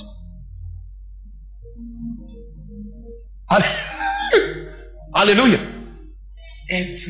God can go to South Africa and make somebody not to sleep so that the person can meet your need. I've seen that before. Nations wake somebody up. He said, I could not sleep. I could not sleep. I was hearing your name. At least today, as of today, I've heard 3 people that my name came to them in their dream. One lady from Zimbabwe, she said she was sleeping, and an old man came and told her, go and look for Arome Osayi. Look for him. She woke up. The name was clear. She wrote it down, went on the internet, Googled, and thank God our brethren are doing a great work, putting our things online. She saw one of my tapes, she clicked it, and she entered into tears. Seriously. Another guy, the guy I just finished talking with now, how did he know me? It was in a dream too. Somebody came and, hey, why is it that your own name is forgotten? Nobody knows it. Even if, when you take the name and go on air, on channel, say, I am here. Nobody watched that night. What happened? Your infirmities have covered you. There is nothing that God cannot do, but you need to empty yourself before He will fill you up. Now, I'm going to stop here today because there's a practical session to everything that we are teaching. Alright, so the practical will run for 30 minutes. Tomorrow I'll continue in the teaching. Tomorrow is a deeper aspect. These are basics. You will see when God will come and say, that's your son Isaac. Bring him. At the end of the day, you discover it was not a son he was looking for, he was looking for something else. Are you ready to walk with God? That's the question. Are you really ready to walk with Him? Or you just want to play games around? Walking with God will cost you. It will cost you something. If anybody made you think that walking with God was, there are several times you are going to cry because you are walking with God. And after crying, you will not be comforted. He will leave you in that state. Yes. And the reason why you are in that state is because you are walking with Him. He said you should do something. And that thing is dead, is killing you. He has to kill you first before He will make you alive. And you need to be told what to expect on the path of walking with God. Now, I want to bring up Jangfa. He will minister to us for the next 30 minutes before we close camp today. Tomorrow we will begin by 9, then we'll go deeper.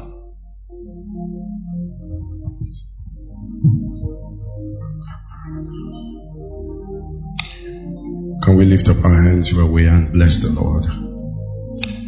I just worship Him tonight. Have you not heard? Has it not been told you that the everlasting God, the Lord of the ends of the earth, neither faint nor is weary? For there is no searching of His understanding. For He giveth power to the weak, and to they that have no might He increaseth strength. For the youth shall run and utterly faint and be weary, but they that wait upon the Lord, the Bible says, they shall renew their strength. They shall mount up with wings as eagles. They shall run and not be weary. Can you just open your mouth and say, Lord, tonight we lean on your everlasting arm. We lean on your strength. We wait upon you. We wait upon you tonight as we enter this season. We wait upon the mighty hand of God that you will carry us tonight. That you will carry us, for underneath is your everlasting arm. We wait on your everlasting arm. Parabashate kahaya. Manda kapariando sakapando sakayaha. Radiadabado sakapando silabalahate. Can you pour out your heart and say, Lord, I lean on your everlasting arm. I lean on the hand of your power. I lean on the right hand of your power. I lean on your strength tonight. Open your mouth and say, Lord, we lean on your strength. Lord, we lean on your strength. Lord, we lean on your strength. Lord, we wait on you tonight. Spirit of the Lord, we wait on you tonight. Spirit of the Lord, we wait on you tonight. Spirit of the Lord, we wait on you. Spirit of the Lord, we wait on you. Spirit of the Lord, we wait on you. Spirit of the Lord, we wait on you.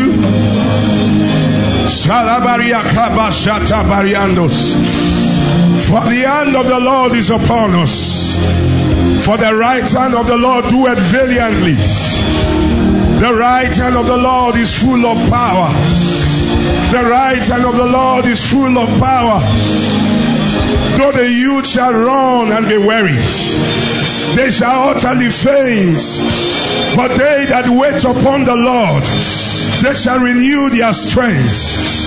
Kaporo sopaladias, la frateke bariadados, la cabariando sipaladades, aladaiga baladias. I want you to pray in the Holy Ghost. The right hand of the Lord is powerful. The right hand of the Lord breaketh the cedar of Lebanon. Shaka pariando saya, radiado shaka baliandos. For the Lord is giving strength tonight. The Lord is giving strength tonight. The Lord is giving strength tonight. The Lord is giving strength tonight. For he has sent redemption to his people. He has commanded his covenant forever. Holy and awesome is his name. He sent redemption to his people. He has commanded his covenant forever. Frata parianda bayata, lakate shapariades, falianda rabadiados. The presence of the Lord is here. Kalalada ilalataye, ile bayata lina maranos, iabaye, iabaye. For this is the night that men will be made kings. It is the night that men will be made kings. Can you press on him tonight?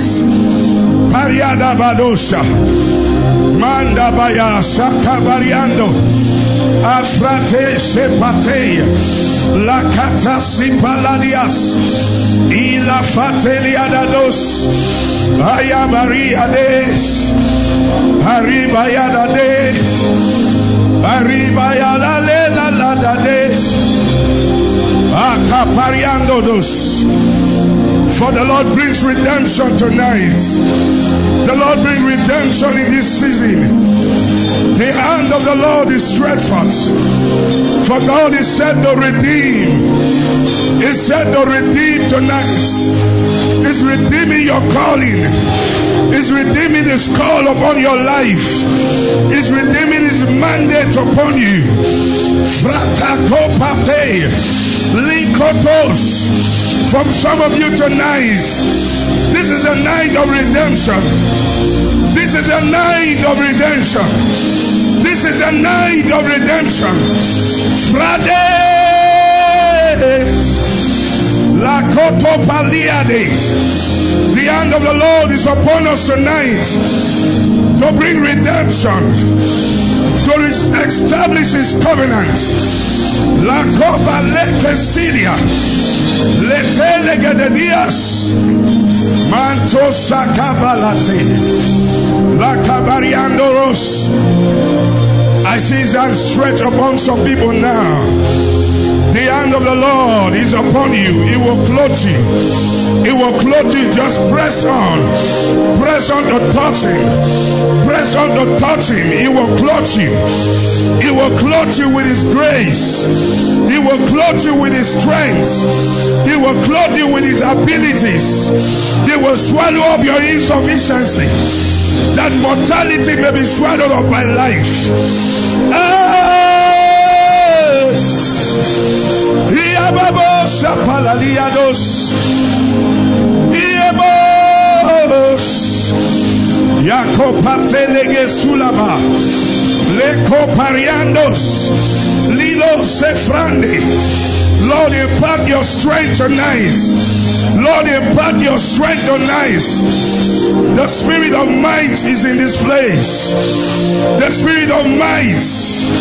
The spirit of might. God is imparting his strength. He's imparting his strength. Yes, it comes upon you. Yeah. Yeah. Yeah.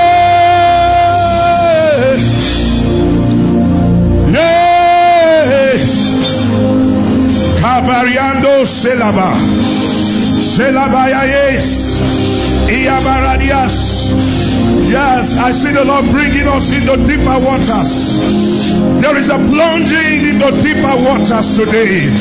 There is a plunging into deeper waters.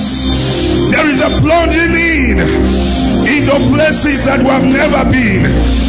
For the hand of the Lord holds us. The hand of the Lord holds us. The hand of the Lord holds us. Kapolokosa, Fratelli Gedias, Ligodos. Receive strength now. Receive strength now. Receive strength. Strength. Strength. Strength. Strength. Strength. There is a clothing of His Spirit going on. There is a clothing of His Spirit. He's clothing the young and old alike. He's clothing His people tonight. Receive the clothing. Receive the clothing. Receive the clothing. Receive the clothing. Receive the clothing. Receive the clothing. Mando kopake. Li frateke ligodos. Ligododos. Ligodos. Ligo yo yo yo yo bos. Jesus. Jesus. Let your hand be stretched forth now. Stretch for the hand of your power. He's clothing you. He's clothing you. He's clothing you now. Now, Holy Ghost. Now, Holy Ghost. Now, Holy Ghost. Now, Holy Ghost. Now, Holy Ghost. With the worship team, is clothing you. He's giving you a new glory. He's giving you a new glory. He's releasing a new glory. A new glory upon you. A new glory. A new glory. A new glory. For I see a new glory tonight. A new glory is released. A new glory is released. A new glory is released. In front of me, Lord, clothe them from the front to the back. Release the glory. Release the glory. Release the glory. Release. Release. Release. Release. Release. I see him removing filthy garments. I see the Lord removing filthy garments. Taking away filthy garment from someone now. Holy Ghost. Holy Ghost, remove. He's removing the filthy garments. And He's clothing you. He's clothing you. The young man by the window. There is a clothing. There is a clothing. There is a clothing. There is a clothing. Frateketos. Likobariades. For the Lord comes to give strength. He comes to give strength. He comes to give strength tonight. He gives strength. He gives strength. The Lord says in this season, He's opened many into a new threshold of the supernatural. There's a new threshold of the supernatural that we are entering into as a house. In this season, I see the Lord open a new threshold of the supernatural. And as many would desire tonight, come into it, step into it, step into it, step into it.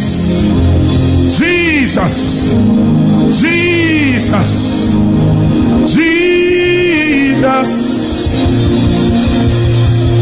Jesus. Kabariando boko shabalas. For this is the season when men will be made kings. For there is a new authority. There is a new authority that the Lord is giving us tonight. That the Lord is giving people who have been faithful. There's a new authority coming upon you. A new covering, a new covering, a new covering, a new seal of His Spirit, of His Spirit, because you have been obedient, because you have been faithful, because you have been faithful. Shabariando kobalate, lakoto pakaliandes, ilabrados, librodos. I hear the Lord saying that He's imparting gift of healing tonight. It's imparting gift of healing tonight. That many will carry this ability, will carry the power, and it will become a tool for the harvest in this hour. It will become a tool for the harvest. Lord, let there be activations. Let there be impartations. Let there be releases. Let there be releases. Let there be releases. Let there be releases. Let there be releases. Let there be releases. Let there be releases. Let there be releases. Let there be releases. Mantoko balidos. Liko bariando supelehila. Thank you for your strength. Thank you for your strength. Thank you for your strength. Thank you for the strength. The Lord says there is an angel that is being released in this season to work with this ministry. And He calls it the messenger of the covenant. He calls it the angel of the covenant. The angel of the covenant of this house. The angel of the covenant of this house. And in this season, His activity is going to be pronounced. His workings is going to be pronounced. His workings is going to be pronounced. And He will open impossible doors. He will open impossible doors. He will open impossible doors. Lord, we activate His function tonight. We activate His functions tonight. We activate His functions tonight. We activate His function. We activate His function. Ekabara sovregirias. Ila manana shambra kada variando robodos. Ila manahando robodos. Lord, we thank you for tonight. Mando bakashata. Oh, we give you glory. Oh, we give you glory. Oh, we give you glory. Thank you, Lord. While I came here ministering,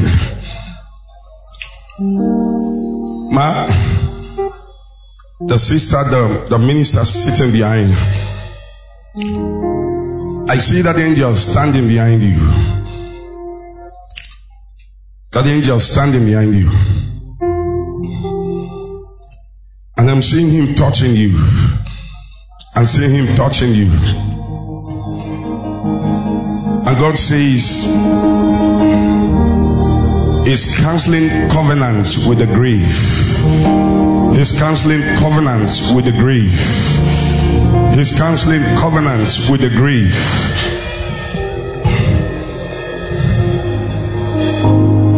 He said, death shall not come near you. Death shall not come near you. Death shall not come near you. For I say that you've been having dreams and oppressions, and you've been afraid of death. You've been threatened. But God says tonight, I break the power of death. It shall not come near you. It shall not come near your children. It shall not come near your home.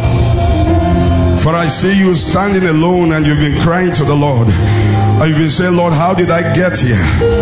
You've been standing alone with the children. I don't know what's been happening with you. But that spirit of death that has come, yes, thank you, Lord. That spirit of death that has come and has stolen your beloved. God says tonight, I bring redemption to your home. I bring redemption. You will not be afraid anymore. Those torments of the night cease. Those torments of the night cease. For the Lord says, I shall stand with you, and I shall strengthen you, and I shall be your help. I don't know why I'm saying this, but he said, I shall stand instead of a husband. Let him stand for you. He said, I will stand for you. I will stand for you. I will stand for you, and I will defend you. I will fight the battles. I will fight the battles. And that thing that moves in your body tonight, the hand of the strong one removes it. The hand of the strong one removes it. Sometimes you feel like your heart is going to leap out of your chest. But today the Lord brings redemption. The Lord brings redemption. In these 3 days, God is stretching for redemption over these cities. God is bringing redemption over these cities. God is bringing redemption over these cities. And the Lord shall give us a sign. He shall give us a sign. He shall give us a sign.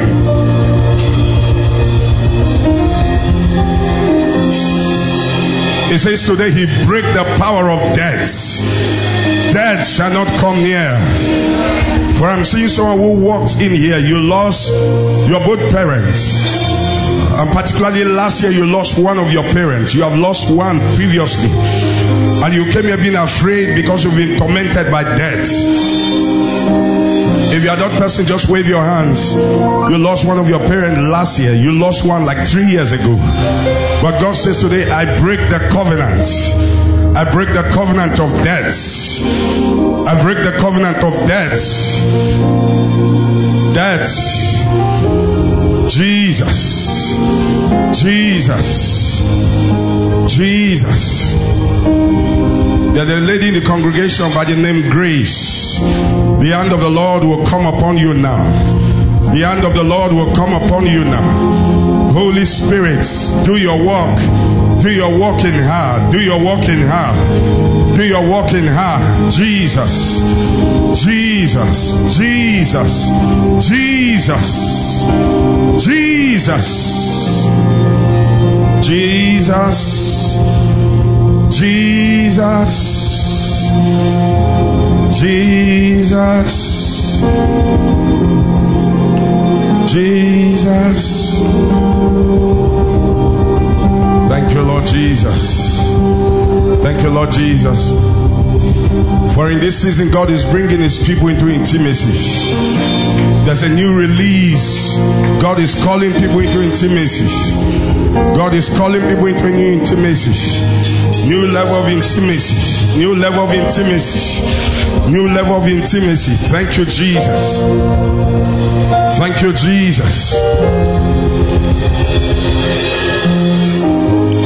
Reverend Ogbe, when I came, I was praying in the house, and I saw you standing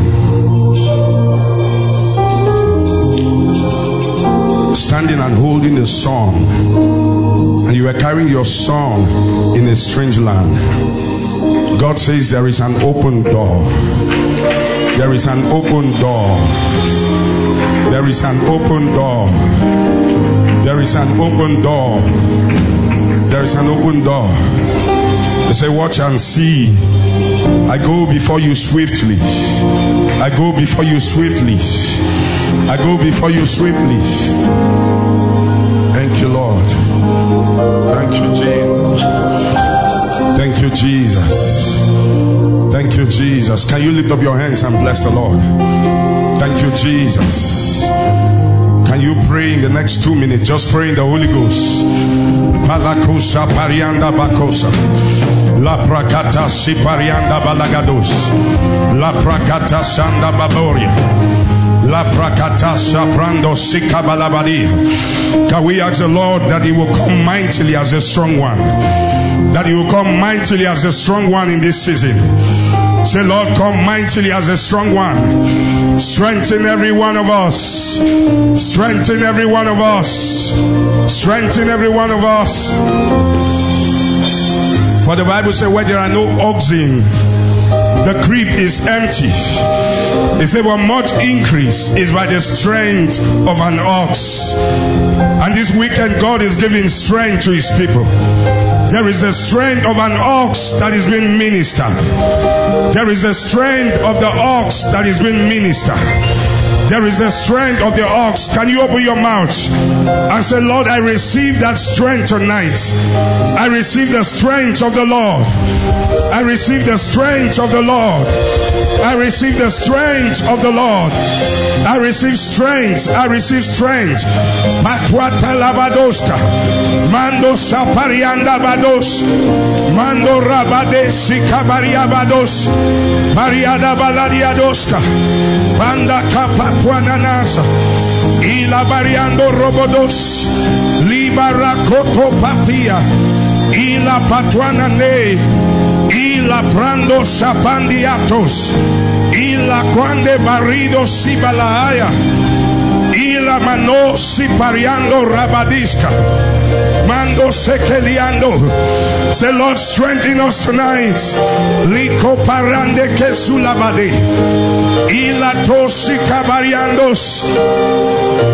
Malabadiados. Paliadabados.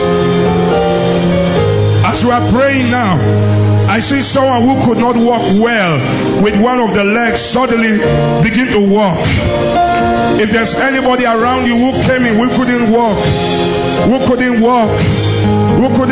the hand of the Lord is in this place. If there's any such person, bring the person to the front. I just saw someone who could not walk begin to walk. Jesus, Jesus, Jesus, strengthen us anew, strengthen us anew. Cabrodo sapariandoska, la patia baradiados, ila bariando robodos, I caporo zilegedia, ilegedos, ilegedos. I see the Lord open a new well in this house. I see the Lord open the wells of revival. The wells of revival. For this year shall be characterized by revival, by outpourings, personal revival, corporate revival. Can you open your mouth and speak to the Lord? Mantola variando robodos, ila variando robodist, kila variandos. Go ahead and pray. Jesus, Jesus, Lord, I release strength, strength, strength, strength. I break the powers of darkness. I break the powers of darkness. I break the powers of darkness. And I release strength. I release strength. Strength. For the power of witchcraft is broken. The power of witchcraft is broken. Break! Break! Break! Jesus! You are free. You are free. Stretch your legs. Walk, jump, walk, jump. Walk, jump, jump. Your strength. The hold of witchcraft is broken. Just run to and fro. Do what you couldn't do with the leg before you came. Jesus, Jesus, Jesus, Jesus, Jesus, run, run, Jesus, Jesus.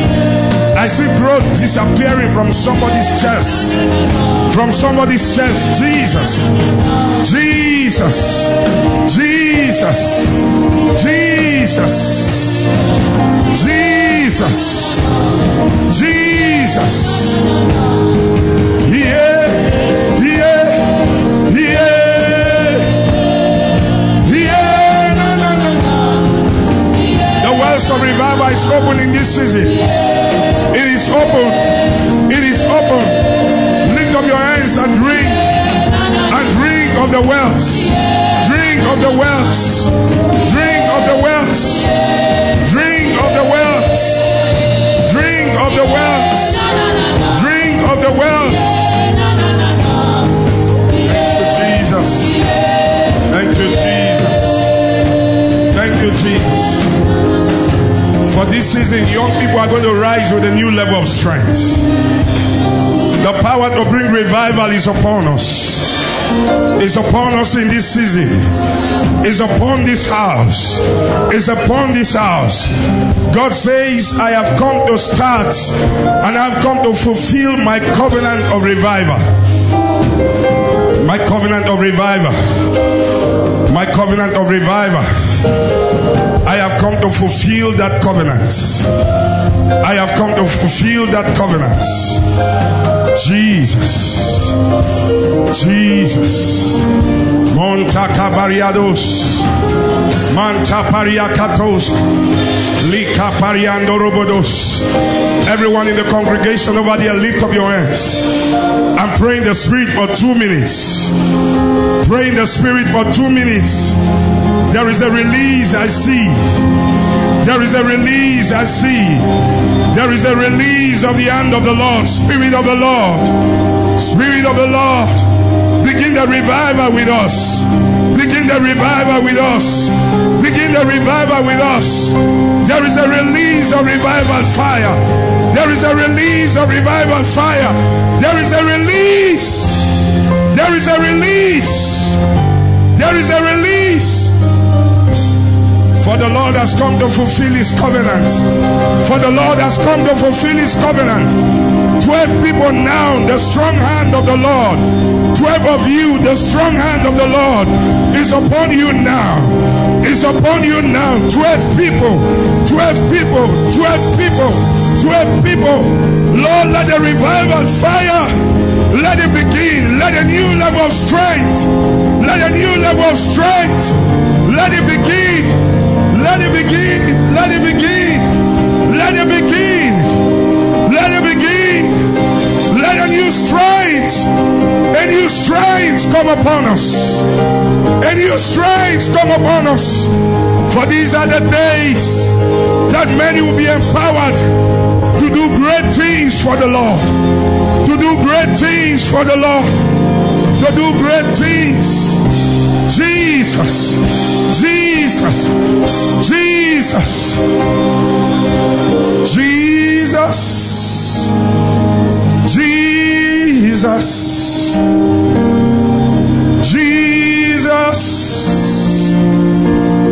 Jesus. Jesus. For times of refreshing comes. Times of refreshing from the presence of the Lord. Times of refreshing from the presence of the Lord. Times of refreshing. For you have been running from the Lord. He comes to you now.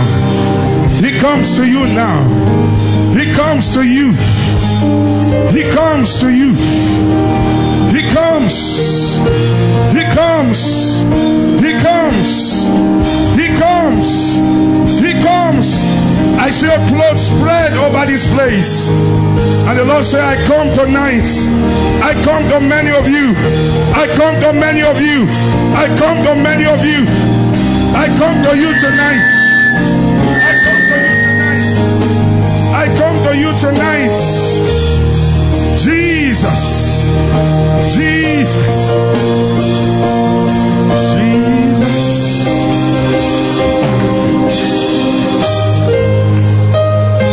For God says there shall be restoration. There shall be restoration in this weekend. There shall be restoration of glory. There is restoration of glory. There is restoration of glory. Thank you, Lord. Thank you, Lord. Thank you, Lord. Thank you, Lord. The lady wearing the media t-shirt. Wearing the media t-shirt. I just saw a wind blowing over you. A wind blowing over you. A wind blowing over you. A wind blowing. Holy Spirit. Holy Spirit. Holy Spirit. A new impartation. God says it's a breakthrough anointing. It's a breakthrough anointing. It's a breakthrough. For I say the Lord give great light in this season. The Lord gives us great lights. For he has ordained a lamb for his anointed. For he has ordained a lamb for his anointed.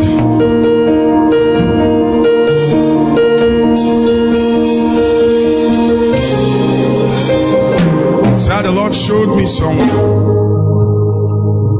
I saw someone sent 5 million naira. And God says it's going to happen shortly. And that will be a sign.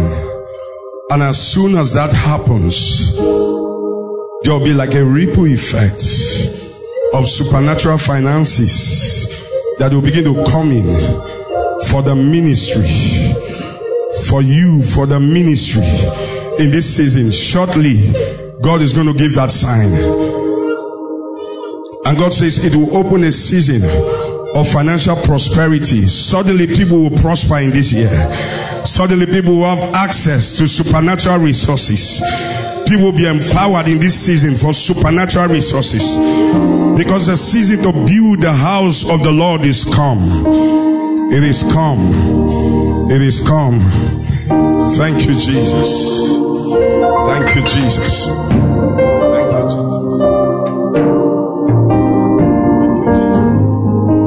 you, Jesus. Thank you, Jesus.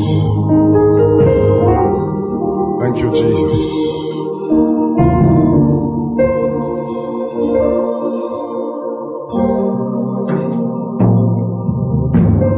I saw in the spirit, and I heard the name of someone. Mama, this has to do with your family, extended. I heard someone being called Elijah. I don't know who that is, but I hear someone being called Elijah. Elijah is supposed to be the female Yoruba version, but I heard that name called Elijah. I don't have all the details, but I see a work of redemption that the Lord begins in the family in response to prayer. And I see Elijah being taken away. I see Elijah being taken away. There are certain of the details that I don't have the release to say here. I hear Elijah and I hear Jumoke. I don't know that, but I just speak the things that I hear. For there's a series of judgment that begins. A judgment unto redemption. A judgment unto redemption. A judgment unto a redemption. And God is saying in this season that we have entered, the sword of the Lord will pass over this city, over Benue State, and there shall be judgment unto redemption. For I saw a major attack come after the election season. But God says, arise for this state. Arise for this state. Arise for this state. The Lord had to wake me up with a vision to show me this. He said, but arise for this state. And God is saying, within now until election time and after election, let there be intense prayer for this land. For the enemy will come like a flood.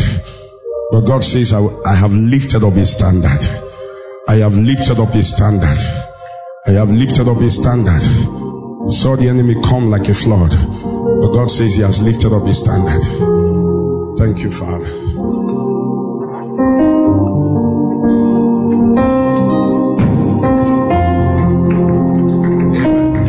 Please, you may be seated in a moment.